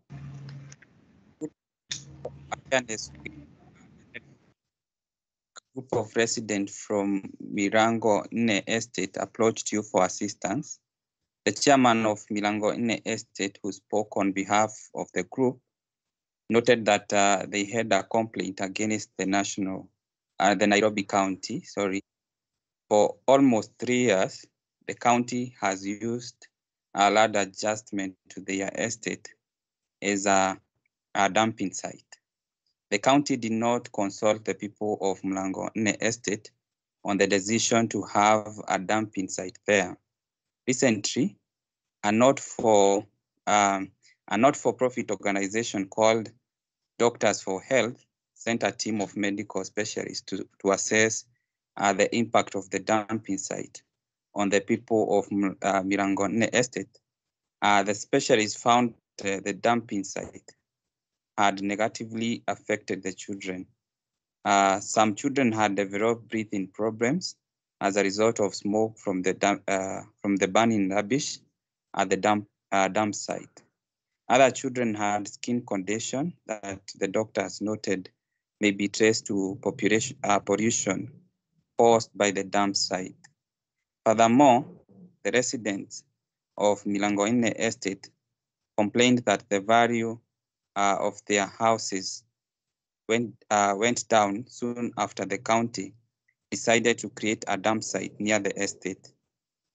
The National Environment, Solonga, can you scroll up?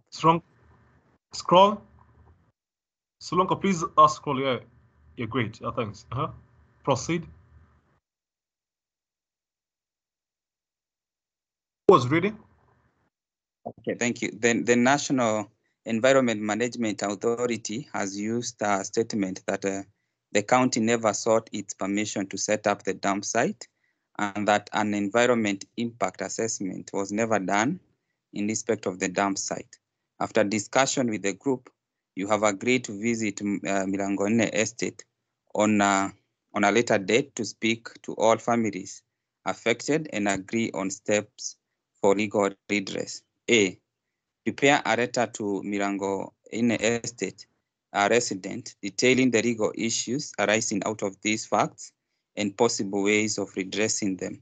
B, prepare a letter of demand to Nairobi County on behalf of the residents of Milangoine Estate. Fantastic, thanks. Thank you. You see, these are free 10 marks. You have a letter. Again, the keywords there are two. You have to detail the legal issues arising out of these facts. And the other question is on redressing them. So you have a problem and you have a solution. Well, I would assume, not even assume, you know how to draft a formal letter, okay? And the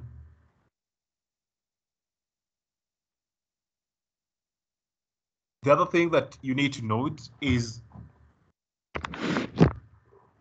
you have to identify, the legal issues that do arise there. So what are the legal issues? Because they're just on the facts.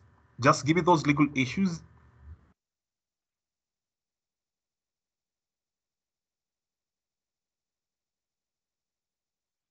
You have pollution. That's it. But what are other, legal issues? Well, I can see lack of public participation. Amazing. Great. The other legal issue?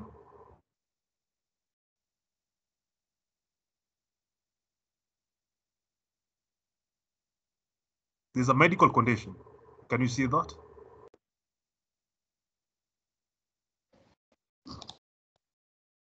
Can you see that?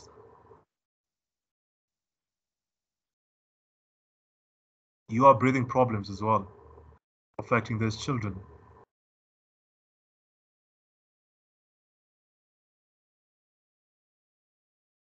Are you seeing a problem on access to information? Depreciation of value of the houses. Can you see that?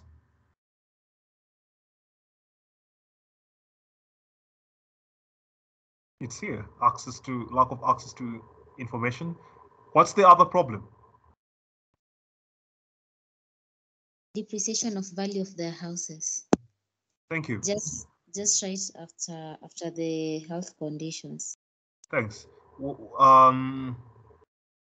I think those are 5 already. So you have 5 legal issues identified. Quickly, of the solution.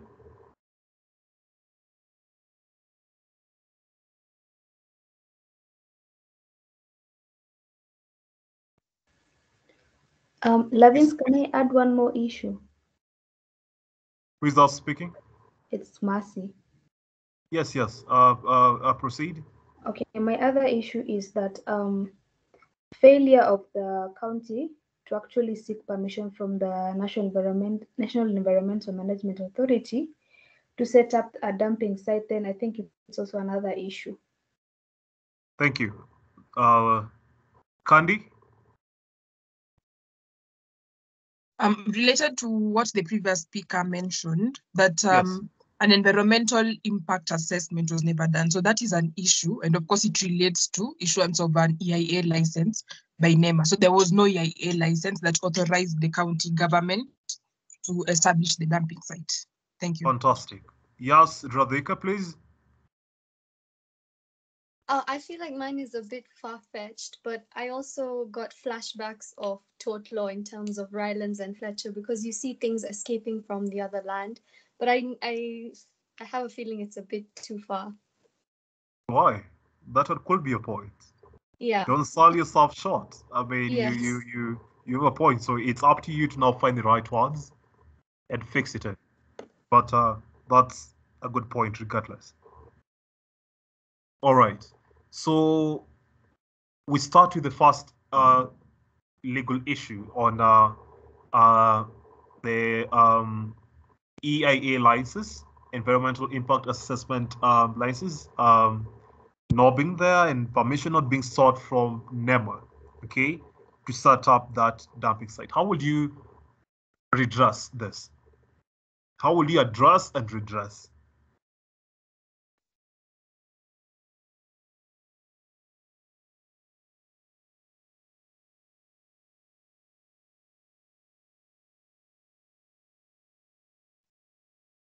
Hey, people, this is something that you see. I mean, this is a public interest litigation. I mean, how would you address this?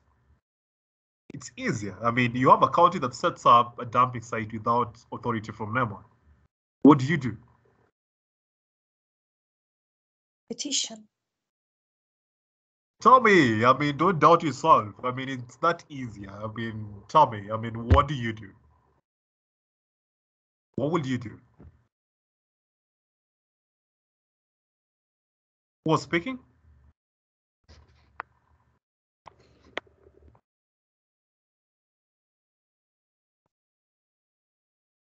Someone was speaking. I mean, where has she gone to?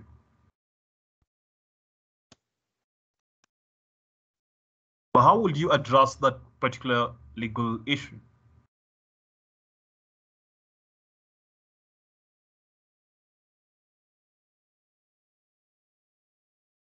Yes, Daniel. Hi, Lavin. Hi. I believe that this issue is about Article 42 of the Constitution. Article and, what? Which 42 of the Constitution. Proceed. On environment. And so I believe Article 162.2 would come into force, and the right court to approach in this instance would be the Environment and Lands Court. So you draft a constitutional petition to that court. Fantastic, fantastic, fantastic. Yes. But there's also two other provisions of the Constitution that will perhaps give weight to that, provision that you've mentioned. Which are these? Just two. Okay. I'm thinking. First of all, on locus standi, we have Article 22. Then on what you can be asking for, it's in Article 23. But again, I'm thinking just to couple this with some more, if you also look at Article 43 on the right to health and proper sanitation, I think that could also be an addition to this petition. Thank you, thank you. Man, you are right for the exams. Thanks. I mean, those are the provisions that you should never forget in any constitutional petition. And what is the locus classicus of the case that puts down what should be considered by a court before it determines whether this is a constitutional petition or not? What's that locus classicus? What's that case? Well, I once sent you a list of cases, and that case is there. What's that case? No, people, don't tell me you've forgotten. There is a locus classicus of constitutional petition.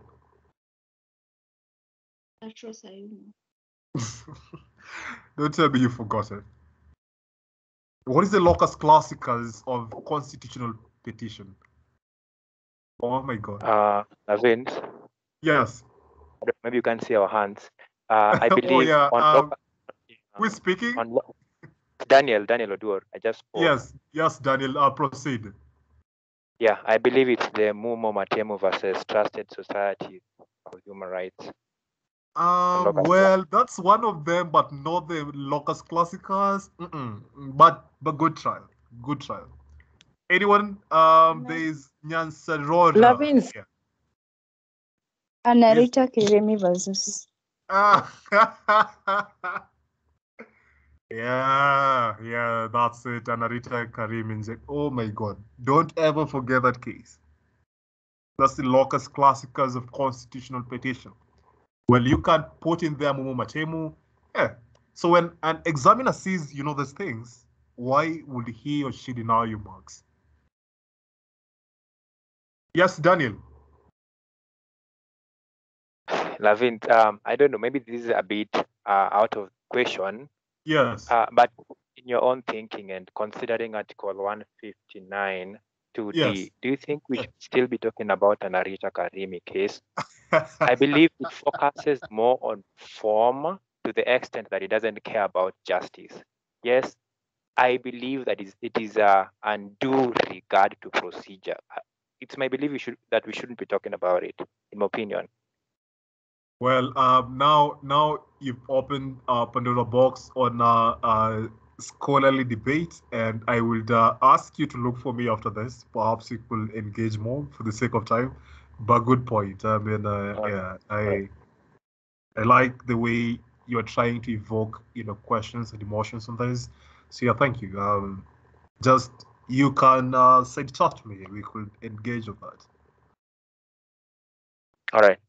Thank you. So what is the other legal issue? Yes, Asta. Hi, Pielo. Hi. I wanted to ask a question, probably in relation before we go to the next issue. Yes. For myself, I would have actually said that we go first to the tribunal established under MCA before going to court. So I don't know if that would be acceptable. Well, it is acceptable, and at the same time, it's not acceptable. Well, you see, the courts of equal status. I mean, you have the ELC, you have the ELRC. Sometimes a person is allowed to bypass all these, should I say, mechanisms for resolution of disputes and go directly to the High Court. In this case, ELC has the same powers as the High Court, the courts of equal status. Okay, so it all depends perhaps with the urgency of your matter, because by the time the tribunal decides on your issue and there is continuous damage on the other side, then that wouldn't be appropriate. So I will just advise you go directly to the Court of Equal Status, ELC, but depends, because I think there was, in our project work, civil litigation, there was such a conflict. Should you go to NET or should you go to ELC? Well, it all depends how you argue a case, but I will still insist you choose the right forum based on the urgency of your matter. I hope that's okay, Esther. Yes, that's clear. Thank you. Thank you. Yes, Wamboi Kamau.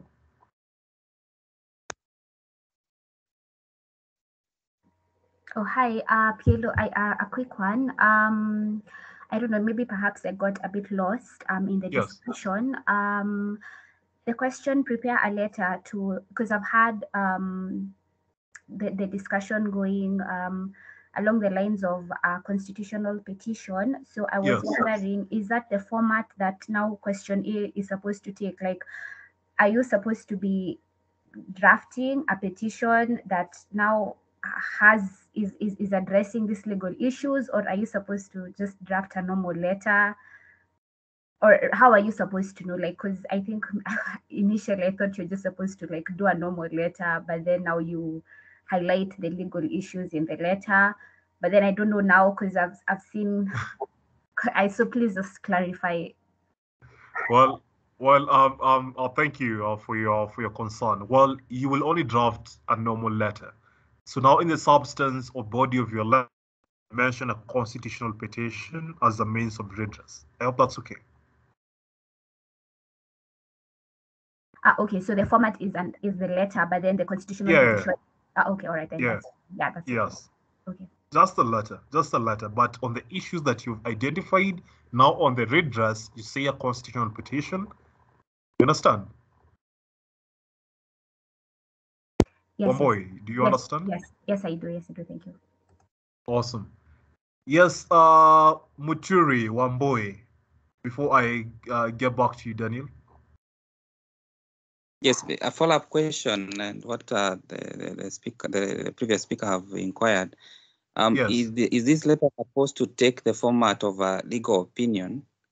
And is it supposed to be a letter that has a letterhead or something, or how is it? Is it supposed to the format of the letter? Well, thank you. That's a concern that's been eating up most students, whether you should have a letterhead, but you don't have time to create a letterhead on your letter. You have 3 hours to work against. So I'd say just incorporate the essentials of a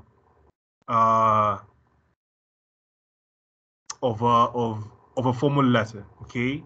And yeah, it will take a form of a legal opinion, because at the end of the day, you have to identify issues, and facts.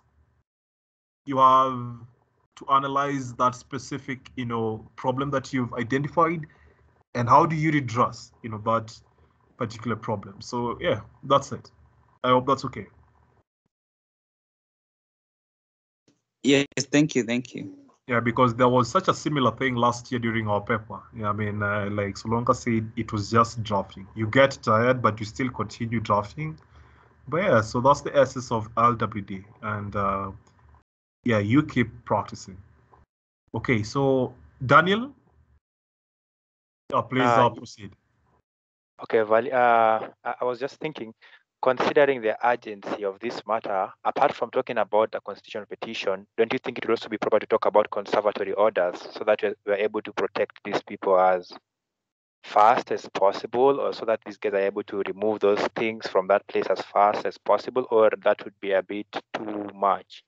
Not too much. That's exactly what I said. And when I was answering Esther Ajirtich, I told her the urgency of the matter really matters. Okay, so yeah, you go seek, file, a CAU, before the ELC, get the conservatory orders, and yeah, try to sort of disrupt the status quo. Yeah, that's in order.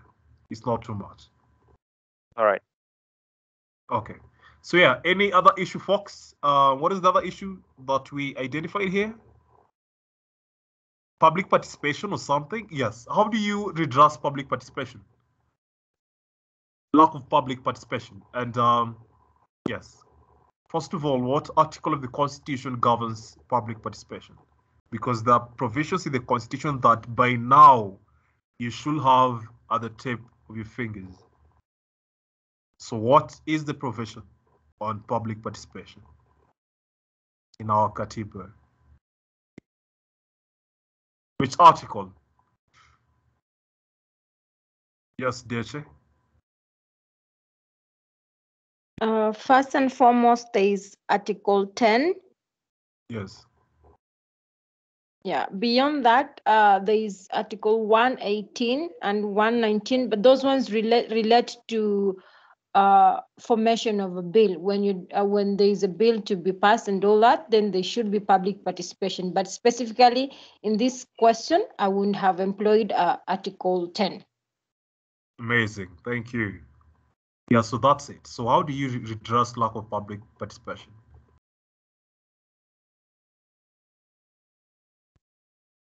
How would you redress that? It's simple. I mean, the same procedure. I mean, how would you do that? Lack of public participation. Willing to approach the courts to quash the same? Hey, people. What will you do? I mean, how would you redress that?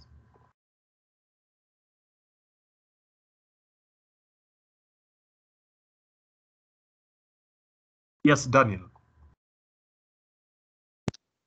I believe, Lavins, that Yes. this just revolves around the same issue, and we will use a Yes. constitutional petition.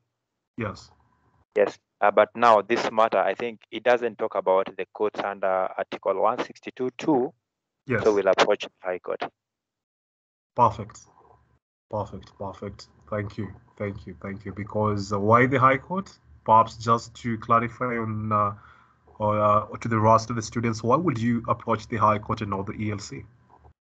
Regardless, them being courts of equal status. Because there's always a provision that sets them apart. And there's a reason why the judges of the ELC will never at any given time sit in the High Court. So why would you approach the High Court, not the ELC? Daniel? Lavins, I think for me it's an issue of jurisdiction. And if you look at Article 162.2, it's very clear on what these courts should do. The courts and this ELRC and the other ones, their purview is well stated there. So even though they have equal status, when it comes to jurisdiction, that is something else. It's not about status. So if you look at 165 on the powers of the High Court, you'll find that issues as to this, issues as to interpretation and administration in relation to powers that come from the Constitution, it's proper that you approach the High Court and not the ELC, because it's not an issue that falls under their purview. Their power is to deal with special issues concerning employment and land and all that. Fantastic. So people, I hope you are getting the reasons that we are mentioning here. Even though the first part, we approach the ELC, and the second part of public participation, we will approach the ELC, it's very, very important. Okay, so try and get the distinction between the High Court, the normal High Court, and the courts of equal status. Okay, what is the other legal issue that we identified? Yes, Mbithi, Calvin. I just wanted to raise two concepts. The first one is this pollution is a criminal offense. Yes. So maybe discuss about how this matter is supposed to be also the people doing this pollution should also be held criminally liable. And then the second issue would be this concept of lead agencies. When NEMA handles anything environmentally related, it's supposed to coordinate with what are called lead agencies. These are any agency that has a role to play in environment management. So for example, you'd have the county. The other example would be maybe the water resource management, maybe Kenya Urban Roads. So you just try to identify how many, but the idea is my first port of call would be to identify how the Environmental Authority, Management Authority, NEMA, can provide some remedies in terms of referring the matter to the DCI, ordering the lead agency, the county, because they have that power to stop that particular pollution. Thank you. Thank you, man.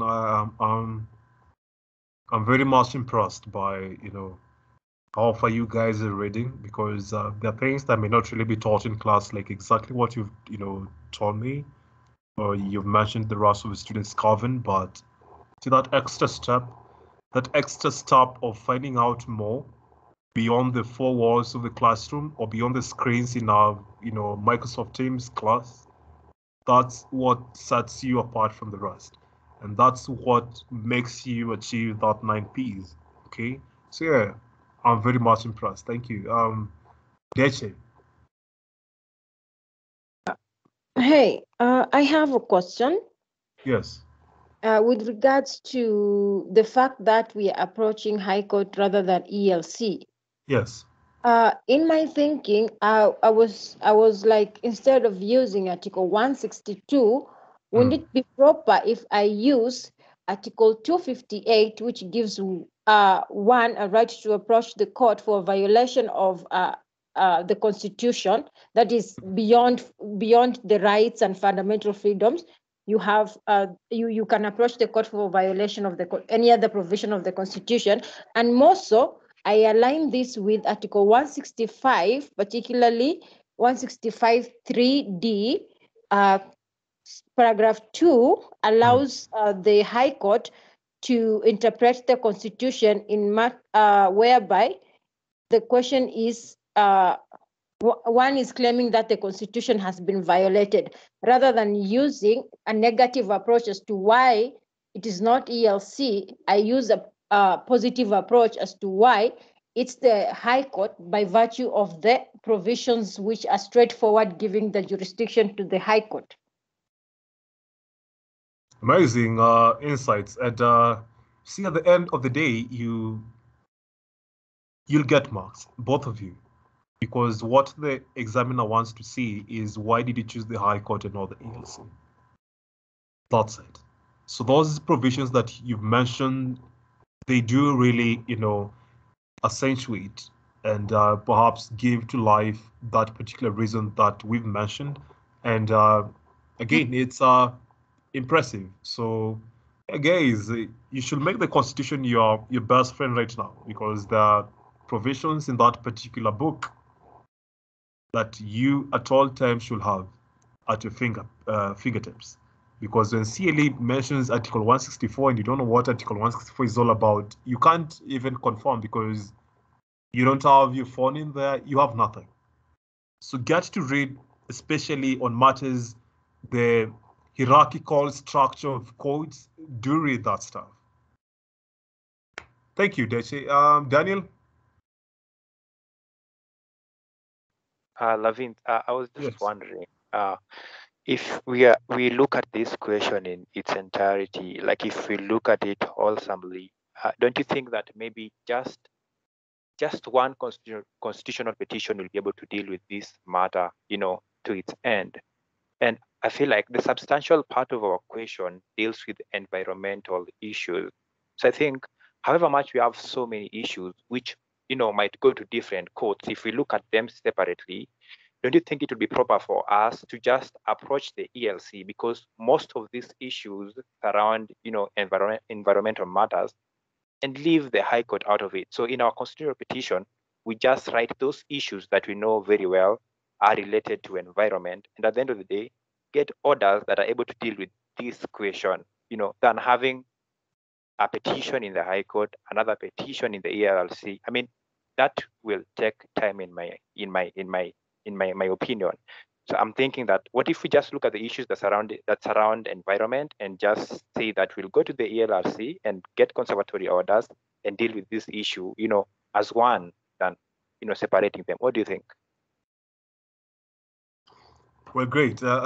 People, we are diving deeper each and every second into scholarly debate, and it's interesting. Well, people are having different views on the same, and you see, at the end of the day, what the examiner wants is for you to at least find one reason or one area of redress. So it could be a consolidated, issues filed before the ELC or the High Court, depending on how you argue your case. But at the end of the day, those issues have to come alive on your answers. So different issues may have different redress. So I think that's exactly what will suffice here. But if it were a real, case scenario, I will go with what you're saying, Daniel. I don't know if you're getting the discrepancy between what I'm trying to say. Yeah, I understand. Thank you. Thank you. Okay, so what is the other issue? I think the last one before we move to part B. What is the other legal issue?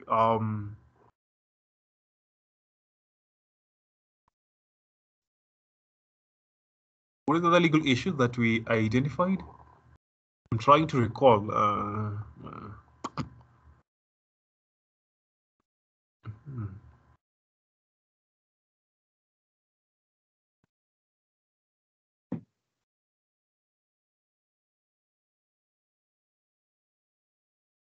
Oh yeah, there's the issue of value of houses.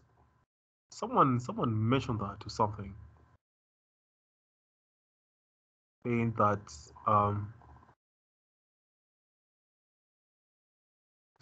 yes, whoever raised that particular point, I mean, how would you address that? I can't recall who raised that point.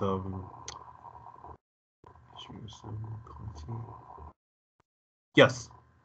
That is, I'm the one who actually raised the point on. Sorry, who was that? Oh yeah, Wanyama. Yes, proceed.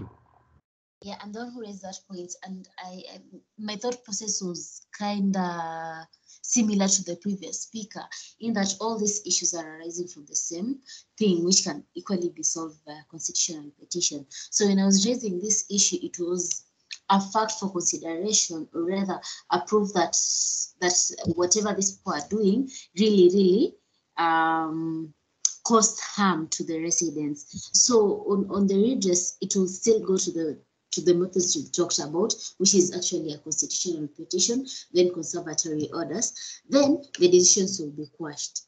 But as much as you're talking about constitutional petition, when you were drafting constitutional petition some time back, we say that you can equally talk about issues of damages. So maybe that could be the little inclusive part in the reliefs being sought, damages for the loss experience or the foreseen loss. All right, thanks. So part B, I think what we will do is to just mention what constitutes a demand letter. Because I believe by now, you know how a demand letter should look like. So what constitutes a demand letter? Just quickly, because we're just brushing through. One, or I should start while you have authority. Two, what constitutes a demand letter? Quickly, I mean, we're just brushing up.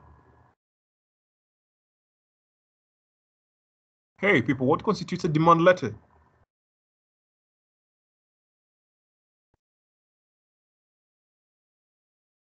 You know these things. I mean, what constitutes a demand letter? The demand itself. Sorry? The facts. Otieno? Yep. Yes, what constitutes a demand letter aside from authority to act? The facts, then followed by the cause of action arising from the facts. Thank you. Another person? Quickly. Another person? Salutation.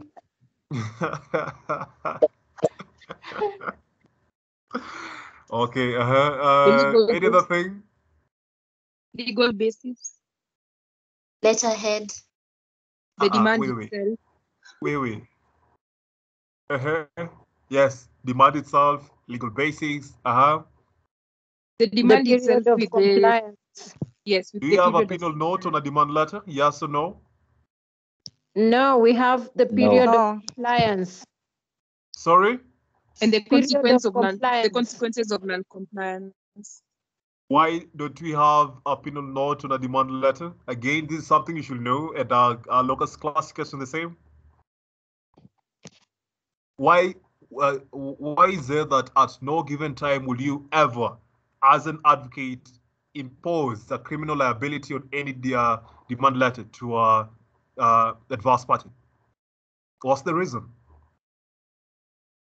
I don't know if this question was asked during orals, but what's the reason? Because there is a case in civil litigation on this, on the same. I've forgotten. Is it Ostis versus Morris or something? I don't know. There's such a case. I've even given you the answer. Lol. Okay. Why is it that you can never impose a criminal liability on a demand letter to an adverse party? Hey, people. Lavence, if I may try. Yes. Because a demand letter pertains to civil proceedings, hence you cannot curb both civil and civil proceedings in one action. They Perfect. arise differently. Perfect. I think it's the case of Austin versus Morris, or oh my goodness, can I remember? It should be that way. Yeah. Just look at the first term of your civil litigation. Miss Mongari went through that. It's there. Me, I'm certain it's there. I'll confirm and get back. Yes. So thank you. What other thing constitutes a demand letter? We've mentioned all, have we? Not all. Yeah, the things that are still lacking. I mean, I can't see your faces. Who's that talking? Yeah, please.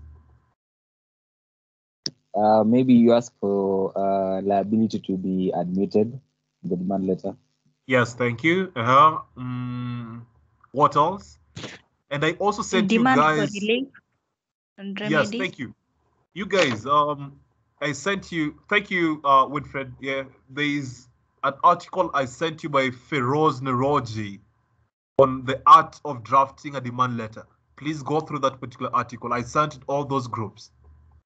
When you read that article, you are home and dry when it comes to demand letter.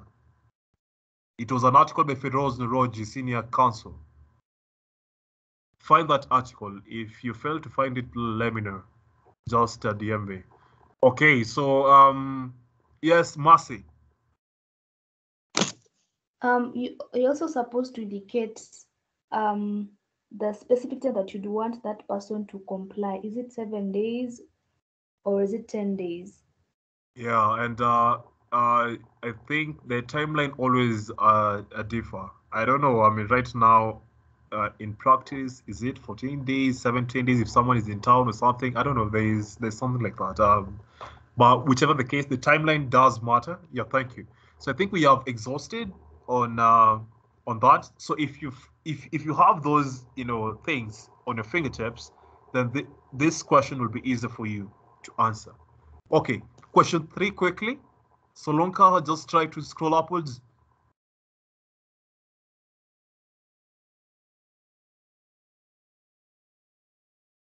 Yes, someone to read it quickly.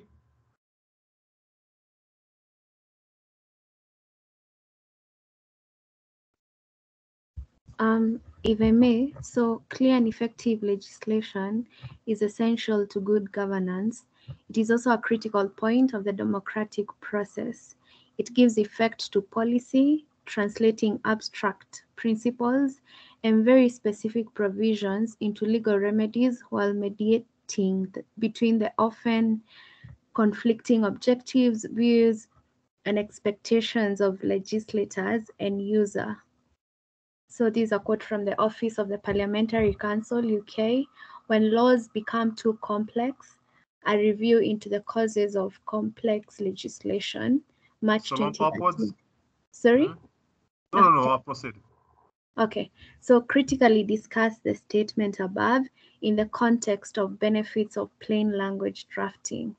Easier. I mean, you guys, benefits of plain language drafting. I will begin to give the public an easier understanding of the documents upon perusal. What's the other benefit? Hey. It avoids verbosity in the documents that the citizens will read. Any other person? Lavins. Yes. It promotes gender neutrality in language. Perfect. Yes. Plain The other English thing. inspires. Okay. Yes. Otieno. It inspires confidence in both the reader and the writer. Perfect. And then I would also add that one of the benefits of plain language drafting is to reduce, minimize, or do away with the cost of correcting errors occasioned by verbosity and legalese. Okay, great. We are done. 4 marks. You have them. Part B. Someone else to read? Quickly, anyone?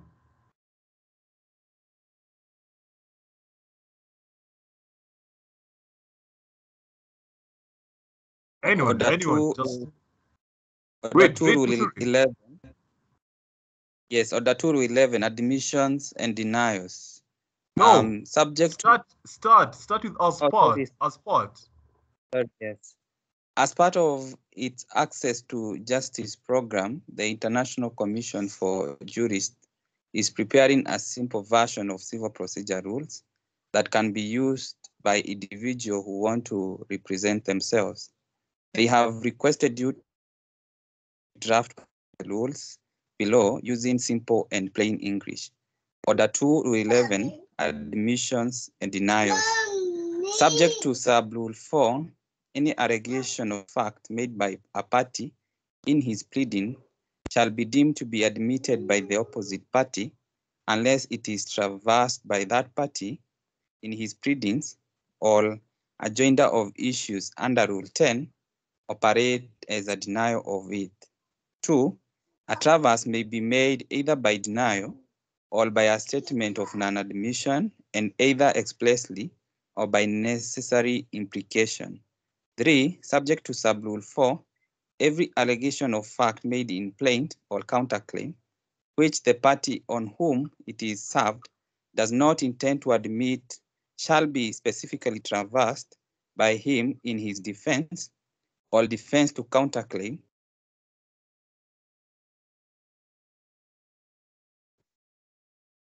All, sorry, someone has muted me. Sorry. Let me proceed. And a general denial of all such allegations, all a general statement on an admission of them shall not be sufficient traverse of them. Redraft this rule using ordinary and plain English. All right, so this is, thank you. So this is where you summon all your ancestors when it comes to using ordinary and plain English. Well, we'll give it a try. You are redrafting. And by redrafting, it means you have to observe the rule of plain English and do away with legalese for the benefit of the layman or the public out there, as we've seen on the first part of this question in part A. So who will redraft this? Just a trial. Well, the facts are there. Just redraft that particular rule. $6.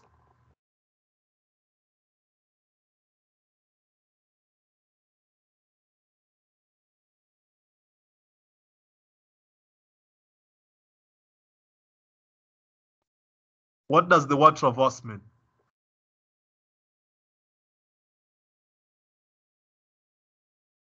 Hey, people. What does the word traverse mean? That's where you should start. Once you know the meaning of that word, it's easier for you to redraft the entire thing. Deny. Thank you. So now omit that word traverse, input deny, and redraft the entire thing. Is it necessary to use deemed? Shall be deemed to. Clause 1 of that rule. Or yes. No. Sub-rule 1 of 11. No. Shall be deemed to, is it legalese or is it plain English? It is legalese, so omit that one as well. So I have given you all those cues, and yeah, it's easy for you to redraft that. So who can make a trial?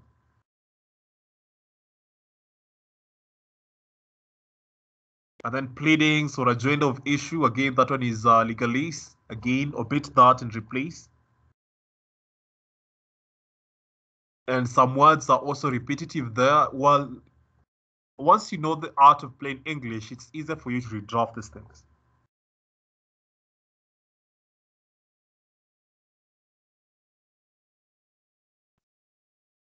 Because why would you even say a traverse may be made either by denial? I mean, why would that? It shouldn't be repetitive. So once you understand that, then redraft the entire thing. Anyone quickly? Just a trial. We are learning. So the first one.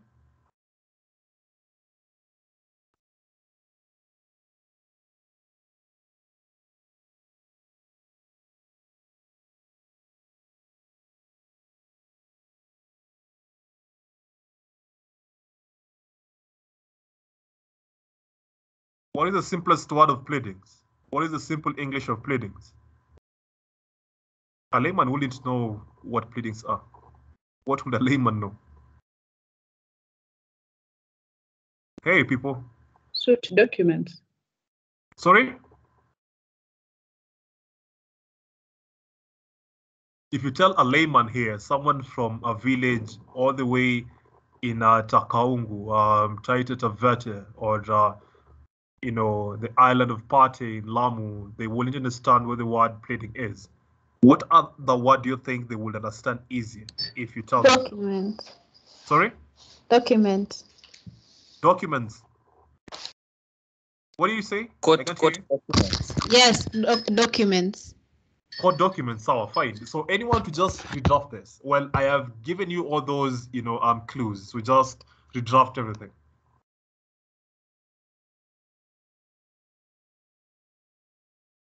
Because I can see a plaint there. I can see also counterclaim. What other legalese could I see here?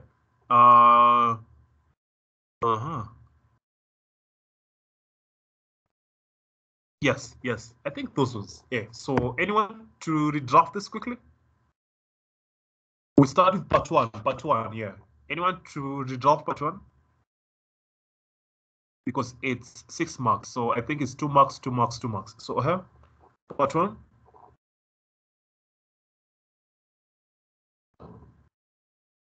Hey, people.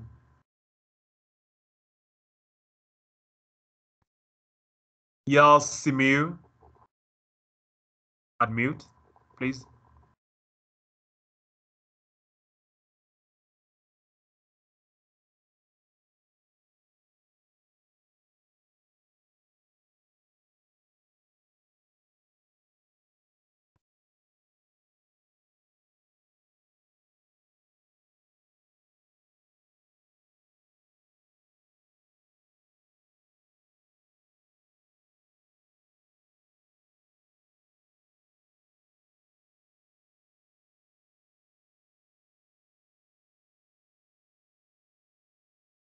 Hey, Simil, I can't hear you.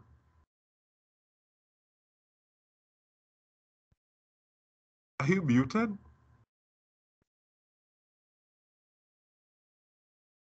Hey, or someone else to take over to try and redraft part one.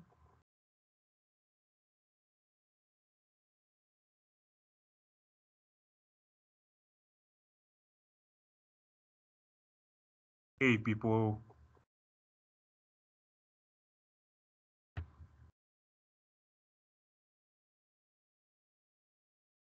Yes, Were, I've seen Were Immaculate, please, just then use but also try. Just unmute Were and then, yeah, one. Okay, so I'd split this sentence into 2 parts. Yes, but please. then in my good judgment, I feel like maintaining the word leading, because Yes. anyway, yes, so I'll just maintain it. So subject to sub-rule 4, any allegation of fact made by a party in his pleadings shall be assumed to be admitted by the opposite party unless it is denied by that party. That will be the first part. And then issued agreed upon by parties under Rule 10 shall operate as a denial, then end there. Well, fantastic trial. Yusuf Shaban, please. That's amazing, I'm wearing. Yusuf? I'd say subject to sub-rule 4, any allegation of fact made by a party in the court document shall be assumed to be admitted.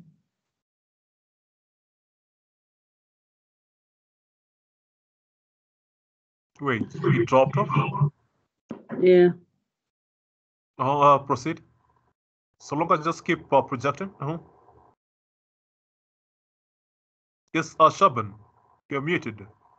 Let me refer to the document, please. So long, could you please project?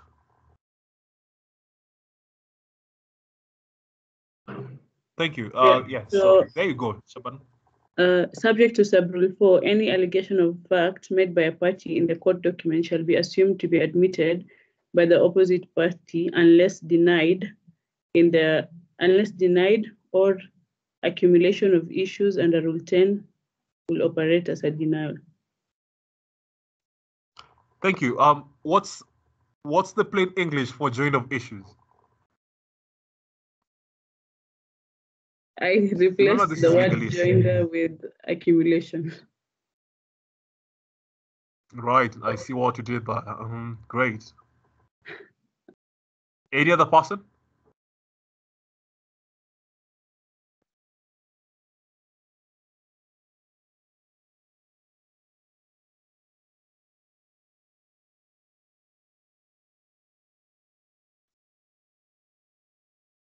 Any other person?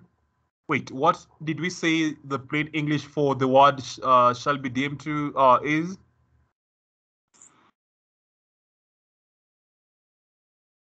What is our plain English for that? Supposed, I guess. Sorry? Supposed. Purposed or what? What did you say? Supposed. Oh, okay. Presumed. Well, deemed, I think it's how can I put it? Is this word, the word deemed, well, could be presumed or yes, that would still apply. So well,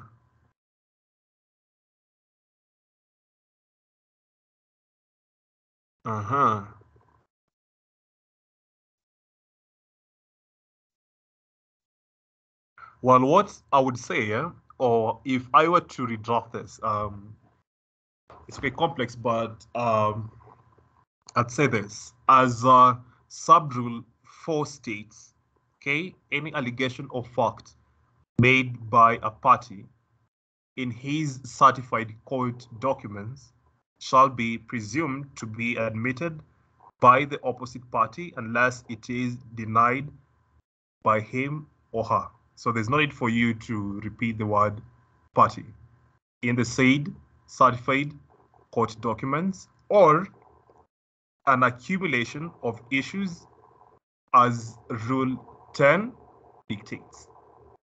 Yeah, that's it. That's how I will redraft that. I don't know if you guys heard me.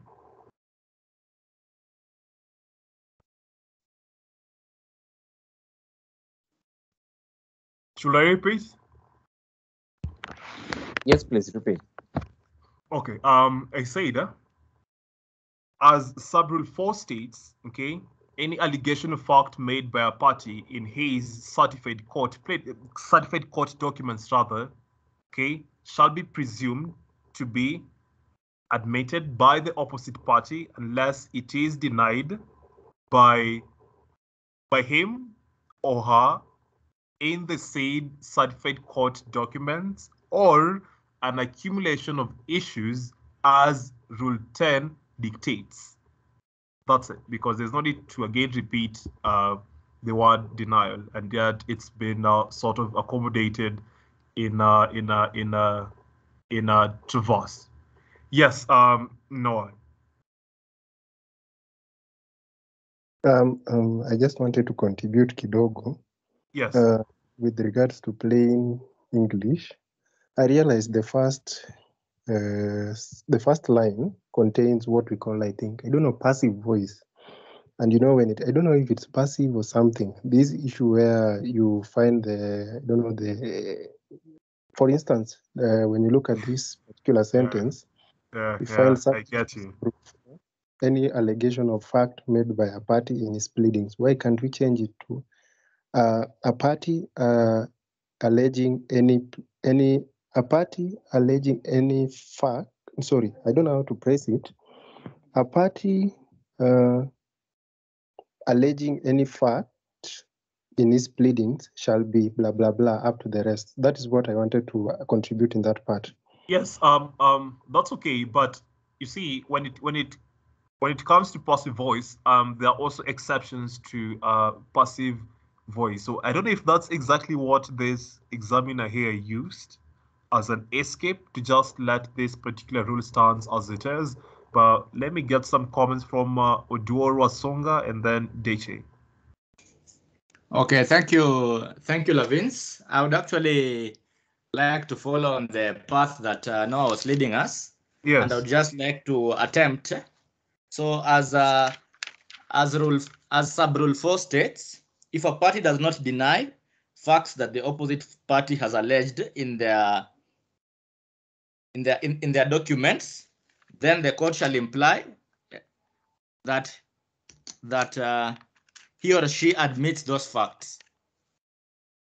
Well, thanks, but why would you now negate? Because you see, one of the rules of plain writing is also to avoid negating so much. So when you say it as sub rule 4 states that a party who does not deny, or what did you say? Wasonga, please just repeat what you say. There's something I need to capture. Okay, I said if a party does not deny facts that the opposite party. Stop there. If a party does not deny. Does not deny. Okay, so if a party denies, why can't you put it that way? Because if we keep on negating, well, it will sort of, I don't know, lose that flavor or substance that the order itself or the rule itself, wants it to remain like. I don't know, but I know one of the rules is to avoid negating so much. So yes, it is. You are trying to make it an active voice, which I do recommend, and I highly commend you for the same. But we should try to avoid, again, negating. But yeah, good trial regardless. So let's listen to Deche, and then we will find a common ground. Yes, Deche. Mine is a question. I've heard you and Wesonga use the phrase as sub rule 4 states.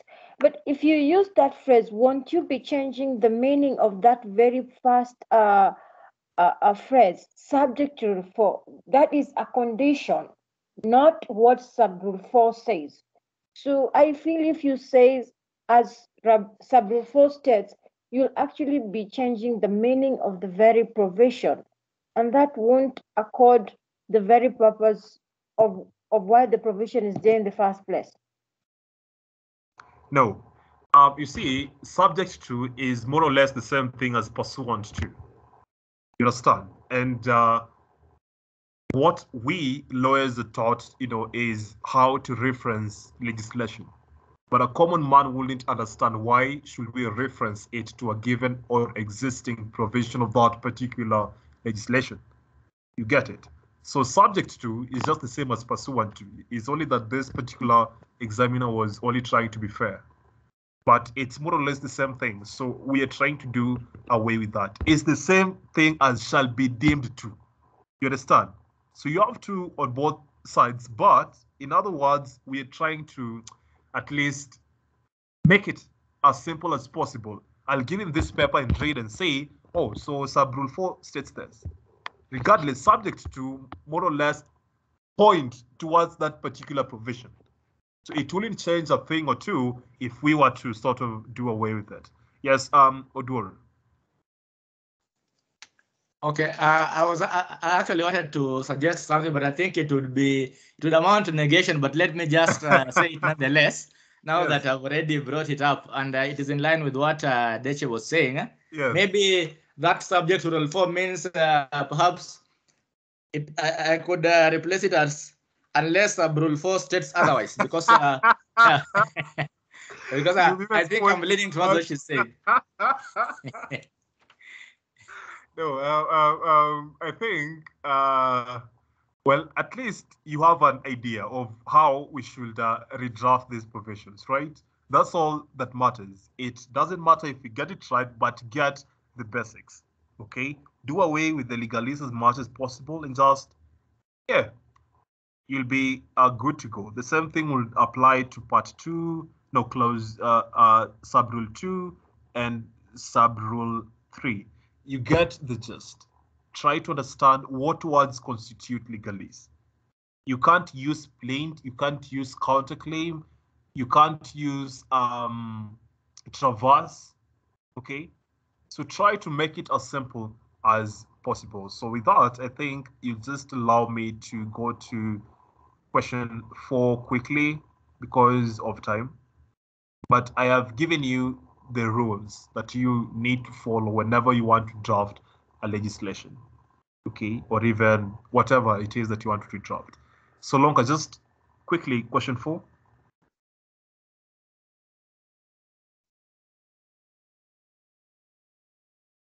Quickly, anyone to read, please, just quickly. This one is an easier question. So question 4, just someone to read it.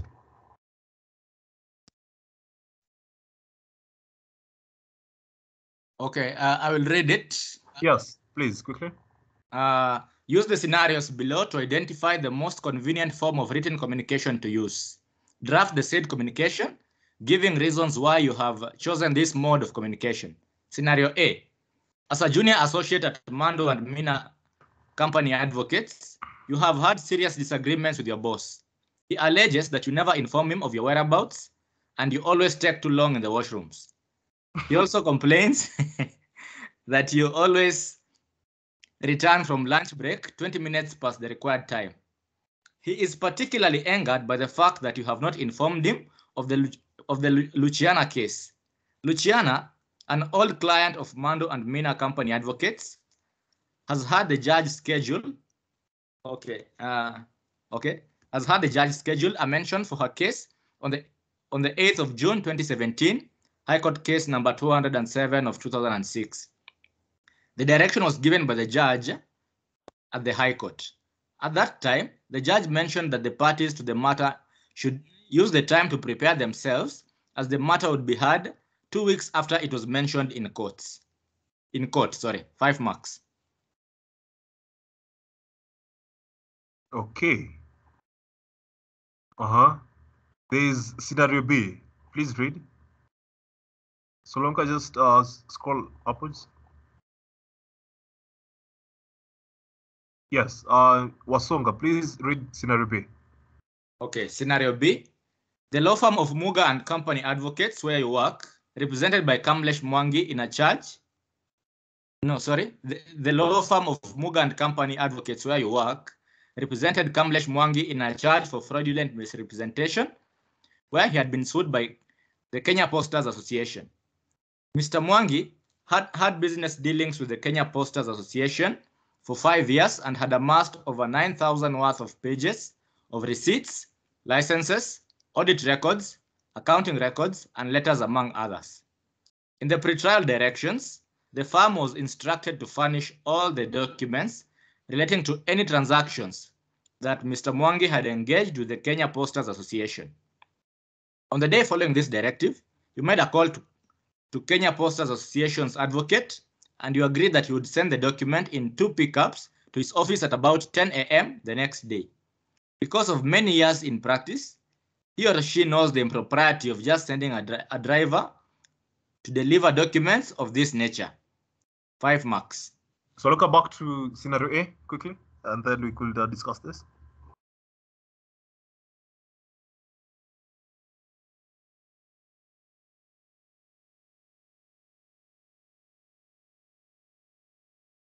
Okay, so here, again, the key word there is to identify the most convenient form of written communication to use. So you have to draft the said communication and then give reasons why you have chosen this mode of communication. So what do you think, what's the appropriate form of written communication we can use in scenario A? You as a junior associated Mando and Mina Company Advocates, what do you think is the appropriate form of communication we could use? Yes, Logans.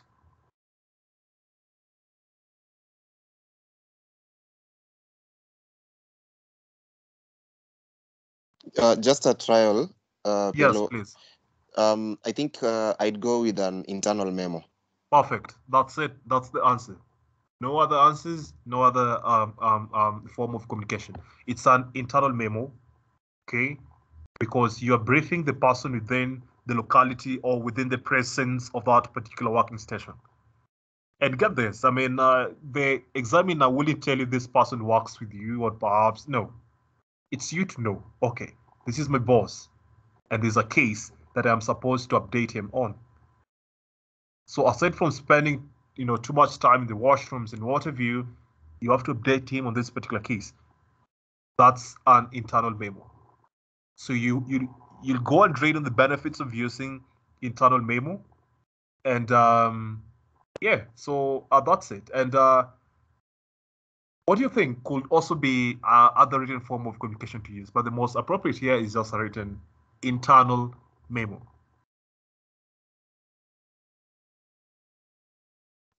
Okay, so you understand, first of all, the benefits of using internal memo. And also you have to gauge this based on the facts that you're given. What does I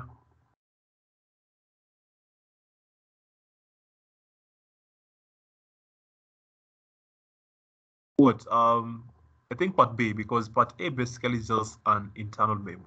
So you have to factor in, that last part of this particular question, the judge mentioning that the parties to the matter should use the time to prepare themselves as the matter will be heard 2 weeks after it was mentioned in court. Okay. How that's clear. So scenario B say. Solomka.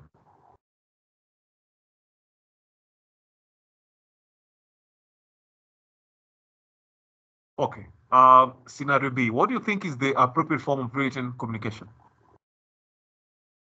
Anyone?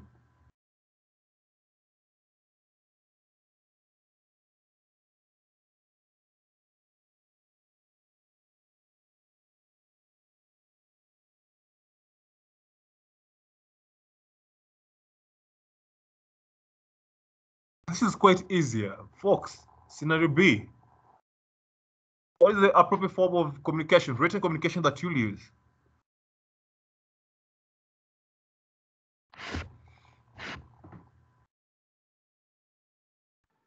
Yes, Muni Njiru.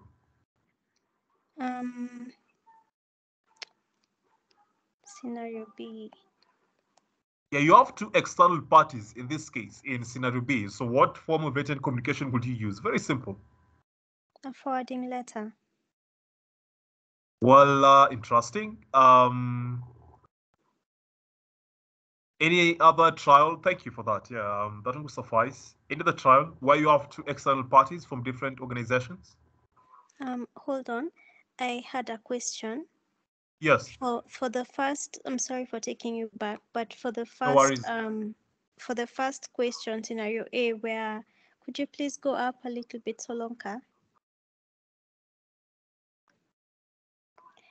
Yeah, this question of the junior associate, there's a time we're having a discussion and some of us suggested an internal memo and some others suggested a letter. And so we were outvoted. But then the argument at the time was that the letter is just between an associate, a junior associate, and his boss. So I think the interpretation was not to mean, the understanding at the time was that it's like you're meant to apologize to your boss for your tardiness and not reporting to him about things that are due. So I don't know, what is your opinion of that? Thank you. I'll answer you, and I would say this. Again, in each and every question has a trap. Are you seeing where it is written, still there, where it is written, he is particularly angered? Have you seen that? Yes. Yes, he isn't concerned so much about you spending so much time in the washroom and what have you. He is concerned, particularly angered by the fact that you have not informed him of the Luciana case, and you can't do that via letter. So that's the reason why we're using an internal memo. Got it?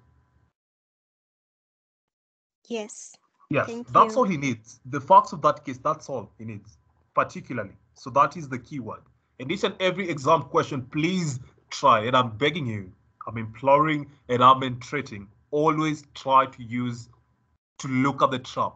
What is the trap in this question? So if you didn't identify that word particularly, then, and you draft a letter,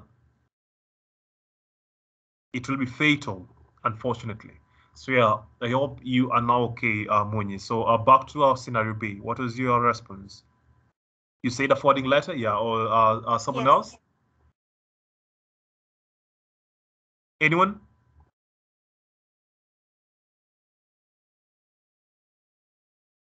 Hey, folks, anyone?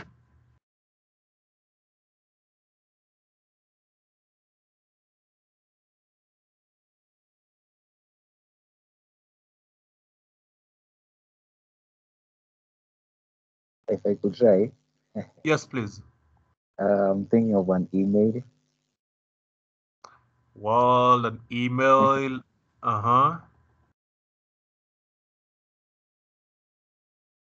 What is the opposite of an internal memo? A legal opinion. Yes, but what is the opposite? A letter. Sorry? Just say it. I mean, someone said it. Letter to Wait. opposing counsel. Someone mentioned what I wanted to say. I mean, what's the opposite of an internal memo? Because you have two external parties here. A letter. Sorry? I believe a letter. Yes. So the question is, would you use a forwarding letter or you would just use a normal letter? Because those are the only answers that could work here. An email, yes, but you have email perhaps could be just a follow-up, but written communication. So could we use now a letter in its natural sense or a forwarding letter? Because the documents that we need to furnish here relating to all those transactions that Mr. Mwangi had engaged with the KPA. Yeah, so what do you folks think? Should we go for forwarding letter or just go with the letter in its natural sense? Yes, Logans. I think I'd go with a forwarding letter because forwarding letters are used where you have documents, for example, documents to accompany which are a bit voluminous in nature. Perfect. Well, folks, there you have it. So you'd use a forwarding letter. You know, I mean, all these things with it only needs your key concentration. It's very easy to pass the bar exams. It's your concentration that is needed. You know, someone else will read all these things and get tired already. The mind is tired. And then the answer is very simple. You've overthought, but you don't have to crack the mind for you to think too hard. So it's a forwarding letter. And the reason stated is particularly that because this question, the examiner wants us to give exactly our reasons for the same.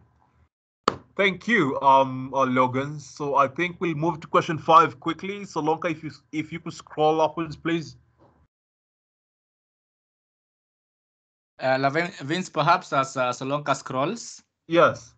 Yeah, I would just like to inquire on the exact issue we'd be addressing here. Yes. Considering that, is that last bit on that question, scenario B, irrelevant necessarily about the lawyer talking about the impropriety of perhaps just sending the driver to leave?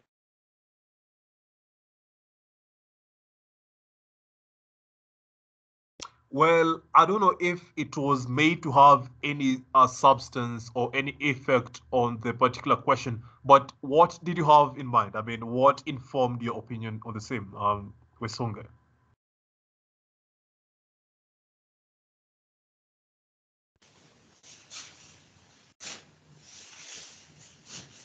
Can you hear me, Wesonga? Yes, actually, somebody removed me. I think they're not very fond of my question, but I'll proceed nonetheless. Okay, I'll proceed. Yes. So, yeah, I was just asking, what is the focus of this question essentially? Because there are those details at the very end that I think are just throwing me off concerning on the issue of the impropriety. Is that just something designed to just send us off track, or what essentially is its purpose in this question? Well, perhaps it is only meant to make you question what could be the appropriate mode of delivering the same, given that you have a driver who's perhaps he's never or she has never sort of lived up to the expectations of the external party. So yeah, I mean, you try to suggest the appropriate means of delivery, but at the end of the day, those documents have to reach the particular party concerned. So it's up to you to decide on the mode of delivery. Okay, and just a quick follow-up. Yes. So now, because now we are told now to draft the said communication, in this instance, what would be the issue that you'd be highlighting in this one? In terms of what? Because okay, from the question at the very top, it is draft the said communication, giving reasons why you have chosen this mode of communication. So essentially, you're supposed to, in addition to giving reasons, you're supposed to draft. And in this one, I think I'm a bit conflicted as to the contents of that in this instance. Well, like Logan said, the reason is when you sort of do want to set bundles of documents and what have you of forwarding letters should be appropriate. But now, when it comes to the content on that particular letter, then you'll have to change now the means of delivery, because like you've said, the last part of this particular question talks about the years of impropriety, and you are sending a driver to deliver the documents of this nature. So you have to find a way of trying to tilt and adjust the tides so that you could, at the end of the day, ensure all these documents get to the external party. Do you now understand? Okay, I'm still processing. I think we'll pursue this further. Okay, fine. You know where to find me. Okay. Question 5. Quickly. Anyone to read? Solonka, please scroll upwards. Thank you. So this one, I think we should take seconds in them. So question 5. Someone to read it quite quickly.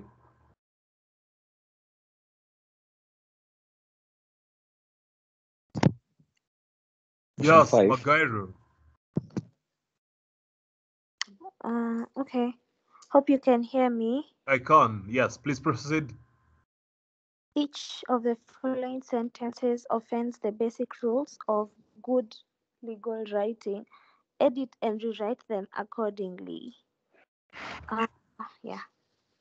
So do I read the question? Yes, proceed. Okay.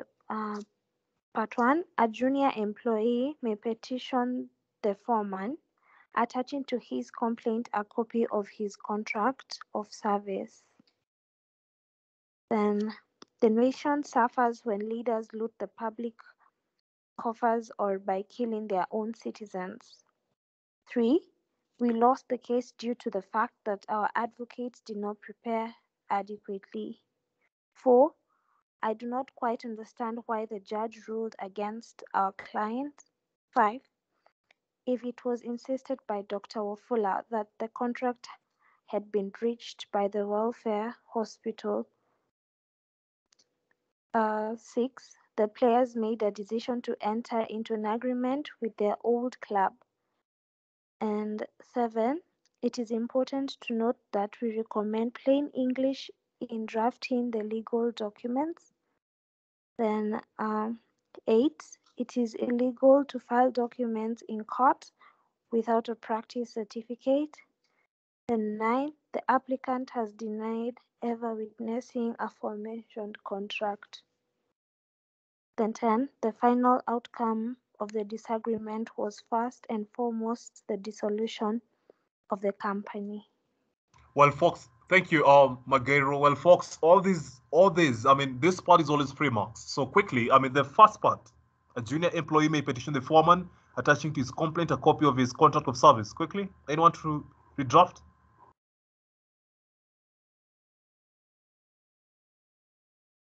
Hey, folks.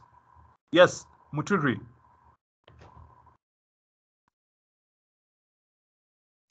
Yes, thank you. A junior employee may petition the foreman by attaching to his complaint a copy of his contract of service.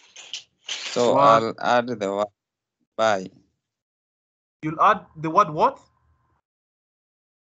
By, to connect these two. There are 2 sentences, so I'll connect them by adding the word by attaching.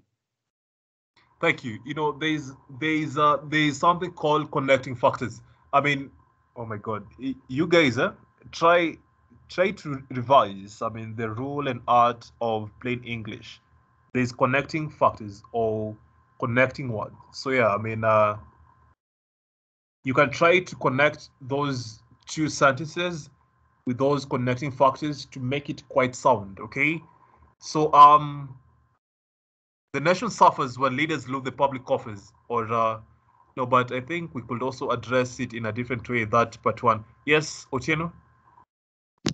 I was thinking we introduce Yes. the concept of gender neutrality, whereby Yes. we can say a junior employee may petition the foreman by attaching their complaint, by attaching their complaint a copy of their contract of service. Yeah, I mean, a junior employee may petition foreman. That is also not gender neutral, is it? Yeah. It's not. Yeah, So, so you have to so also look at that. Okay, so you have two words that are gender insensitive. I don't know. I mean, what they, because for a woman, really no. I mean, there's a word for let's say, that. I've forgotten the I word. don't know. Can you Yes, say yes. 4-person or 4-person. I don't know, but there is a word for that. I have just forgotten. Yes, so foreman is gender insensitive. You have his, again, that's gender insensitive. His, again, gender insensitive. So replace those two there, and then foreman get to find the gender neutral word for it. So part two, the nation suffers when leaders lose the Sorry, Lavins. Yes. Can we use the term supervisor instead of foreman? Yeah, could be, because foreman or for a person, so whichever. These are persons in charge of others. Perhaps could be a site, could be a farm, could be where. Yeah, so yeah, it could be supervisor, but at the end of the day, you try to find the word that does befit the stature and character of that particular sentence, so that you don't end up annoying the marker. If the marker is a woman in this particular case, you never know. So that's it. Just find the words that are gender neutral and you're good to go. So yeah, thank you for that. Excuse me. Magairo? Yes, just a question or rather a clarification. I'm in Miss Kongo's class, and when that second part of attaching to his complaint, so my colleague, I think Mr. Otieno, said there, she advised that would maybe avoid using there to just so as not to mess up that sentence in case it's in would put it in plural if we use there. So she advised that when we have his or maybe has, you can use just the phrase his or her complaint instead of using their. I don't know. I stand guided also, but just quoting from Miss Kongo's class. Well, that one will be ideal, but at the same time, it will be a cake in that you'll keep on repeating, attaching to his or her complaint again. You repeat the same thing. His or contract of, well, could be you use either his or her in the first part and then use there on the other part. Yeah, at least to try and balance the two. Lavins. Yes. I am in Miss Kungu's class, class B, and she specifically told us to achieve gender neutrality, you always use plural, not singular. Yes. So okay, that's contradicting what there. the last speaker just said. So that means we will still use there. Yeah. Well, okay, so long as at the end of the day, both of you just try to find a gender neutral term. I think we are now good. So part two, who can give me, who can rewrite that part? The nation suffers when leaders lose the public coffers or by killing their own citizens. Who can rewrite this? Quickly.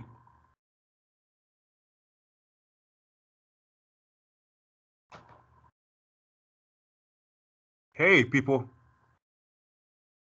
You're trying to Okay, I finish can up. try. Yes. The nation suffers whenever leaders loot the public coffers and kill their own citizens. Good trial. Anyone? Yes, Yusuf. The nation suffers when leaders steal public funds and killing their citizens. Great. Yes, coffers is quite legalese, so I think you will try to omit that. Yeah. Good stuff. Yeah. Anyone else? Yeah, loot as well. Yeah, still maybe quite convenient to the layman. Yeah. Anyone else, people? I have a question. Yes, Is please. it by killing their own citizens or its own citizens or its citizens? Well, thank you for pointing that out. I will revert. Yes, Daniel.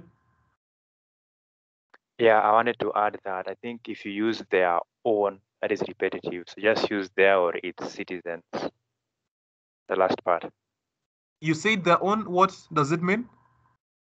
I'm saying if you say their own, it's like saying my own car. The fact that you said it's your car, that's enough. You don't have to say your own. So you can just say my car. So it's the same way they can say their citizens without saying their own citizens. Well, I do understand, and leaders don't possess the citizens. It's the nation that possess its citizens. Yeah, that one also. Yeah, it's quite ideal. So well, yeah, having incorporated those two or those amendments, then I think you could redraft that part too. So part 3.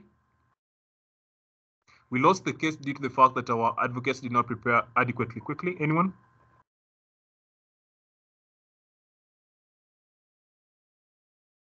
Yes, Jane.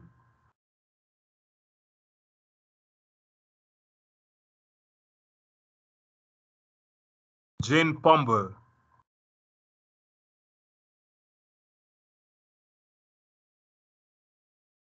Hey, Jane, are you here? Jane, I can't hear you. I don't know. Have we lost her? Well, Candy? We lost the case because our advocates did not prepare adequately. Simple, concise, and accurate. Yes. So due to the fact is archaic and legalese, you have to omit it. So you replace that with because. We lost the case because our advocates did not prepare adequately. Good. Part 4. I do not quite understand why the judge ruled against our client. Anyone?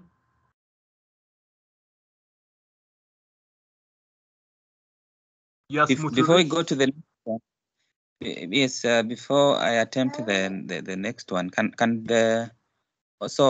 we say that we lost the case because our advocate was unprepared? Will that be okay? Advocates are quite a number here, so was wouldn't even suffice. Okay. Yeah. So I think what Candy said, that one is the right thing, but good trial regardless. Thanks. So part 4, please answer.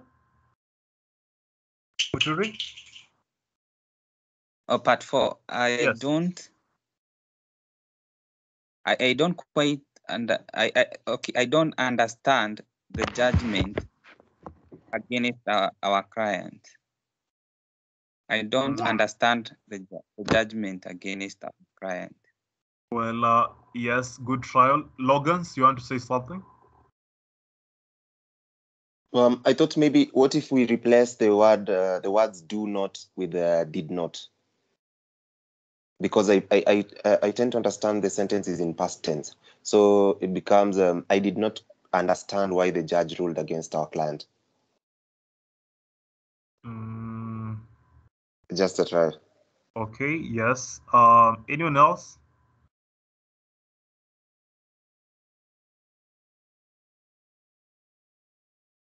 Anyone else? Hello, Yes, yes, I can hear you. Who is that speaking? it's Mark. I just Yes. had a question. Can it be phrased like a question now? Because it can be just, why did the judge rule against our client? Would it become a question?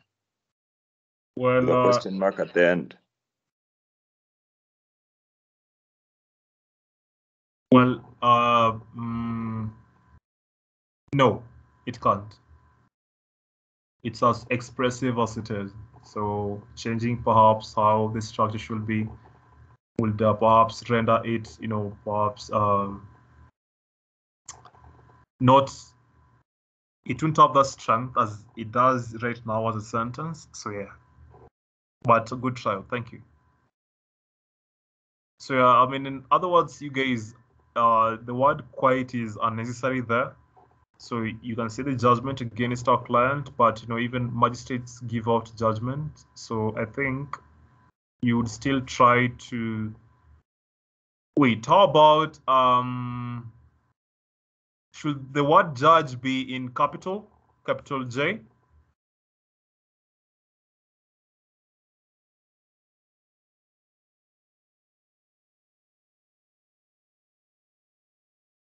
Should it be in capital J?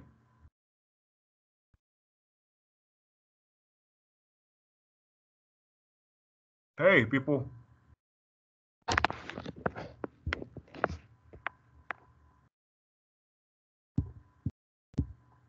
Not necessarily.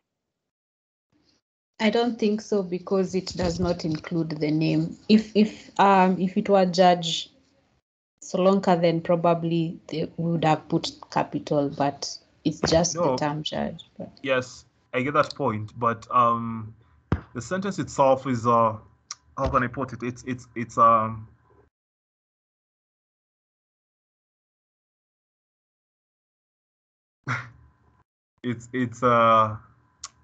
lacking the word for it. But regardless, well, because the name of the judge doesn't appear, maybe it should still remain that way. But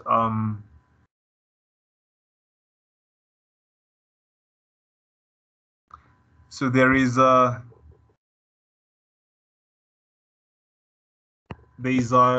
question of reason by that word why. So the word quite shouldn't even be there.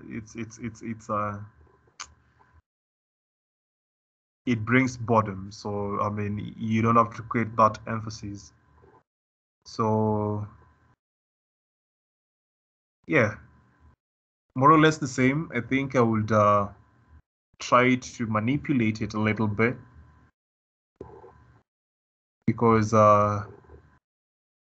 it's not a question at the end of the day, so we can change the structure and put a question mark at the end.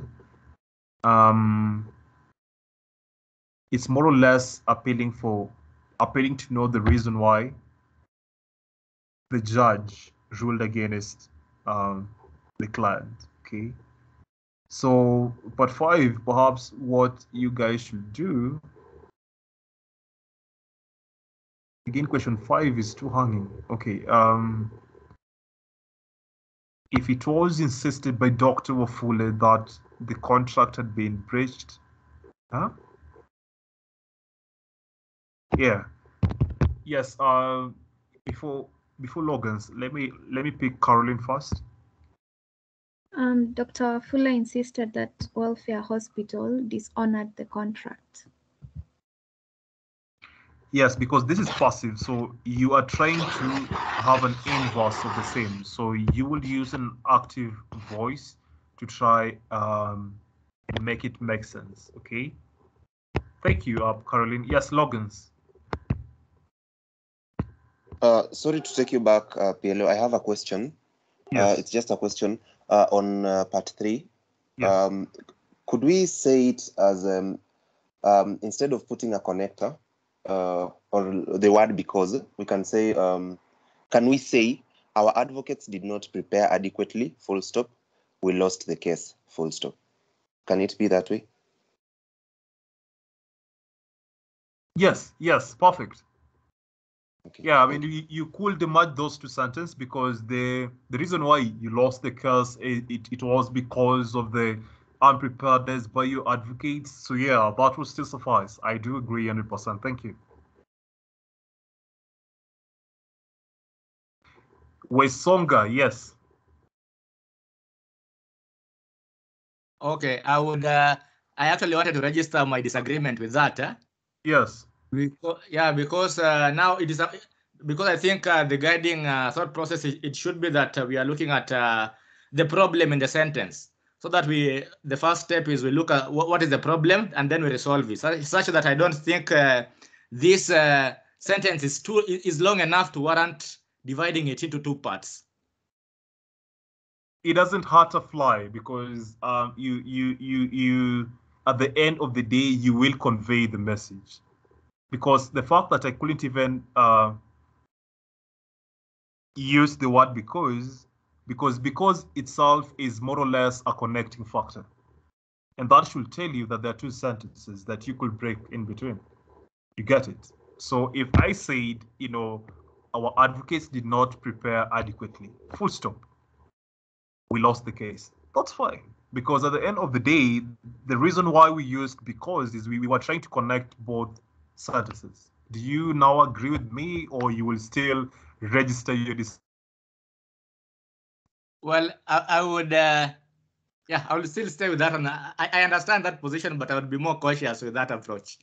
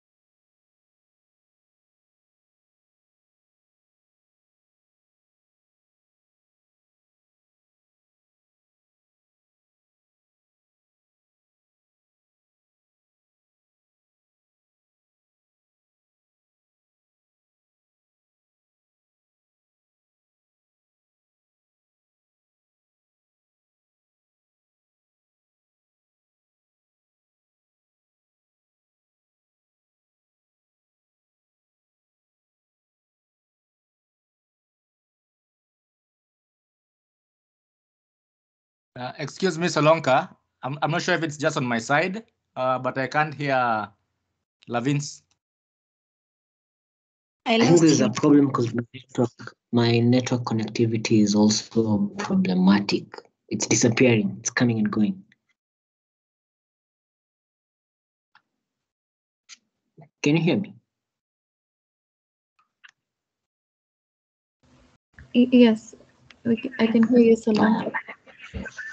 Oh, okay. I don't know. It's network, but it's really pretty. It's already pretty late. Have you guys finished? I think Lavin's has dropped off.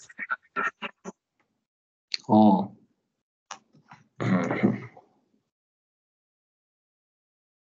me see. Maybe we can begin from next week because I know it's pretty late. My attention span has actually started becoming low. But what do you guys suggest? Is Lavin's back?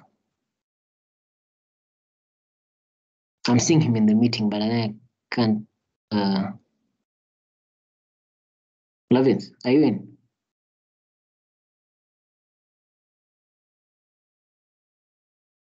How about you now? Are you in? Amen. Labin amepotea. So what do you guys suggest? Do we call it a night, then touch base next week, or? Yes. Yes, we can. Very tired, personally. It's in order for me. It's okay. So hopefully at least you've gotten a glimpse of LWD and how it is, and how you revise for it, how you pay keen attention to detail and the little specifics. So next week we'll do what will you do next week? Criminal. You want us to do criminal? Okay. Yes, please. No? Criminal litigation, huh? Yes. Okay, no worries. We'll prepare on that, and then the other week we do probate. So I think that's it. So we'll touch base next week. We'll do criminal litigation. I'll send the paper. Noah will take you through it. All of us will be here basically, and then hopefully it will all be well. So criminal is one of the tricky units. Also very technical paper. I don't know what happens, but criminal has been harder and harder as the years come and go. So we'll do it next week, and then I'll see. But for criminal, the hack is just read the bench book, judiciary bench book, and you'll be good to go. So no, unless you have, maybe you can give a few remarks, and then we'll call it a night. As for me, sorry. My call dropped, but regardless, I think we ended wrapping up. So yeah, it's been a great session. I've enjoyed doing this, and if you still have any concerns on the same on LWD, I'll be glad to help, and my team will still be here to try and scrutinize the kind of questions you have. And like I said, we have a busy, a week from Monday to Friday, workload here and there, but I always try to respond at the earliest convenience. So don't worry when we respond late, but what matters is we always respond. We may just forget, but keep reminding us. Yes, all the best again in your journey, and I wish you the best. And I will still repeat this, but if you don't believe in yourself, I do believe in you, and you have what it takes to gather 9 Ps. So what matters is grace, and gratitude. And you're home and dry. So yeah, you have a good night, and I'll see you again next week, inshallah. Thank you, Solanke. Thank you, Lavins. Thank you, Lavins. How about you, Noah? Then we actually close it up for us, Noah. Evening, I have nothing to add. Watu waende wasome. Hii ndio trick ya kupita CLE, msome. Hiyo tu kwa hayo machache. Okay, have a good night, everyone. Tutasoma. Good night. Okay. All right, Solanke, I'll stop the Thank you, recording. guys. Oh, okay. Yeah, great. Right, have a blessed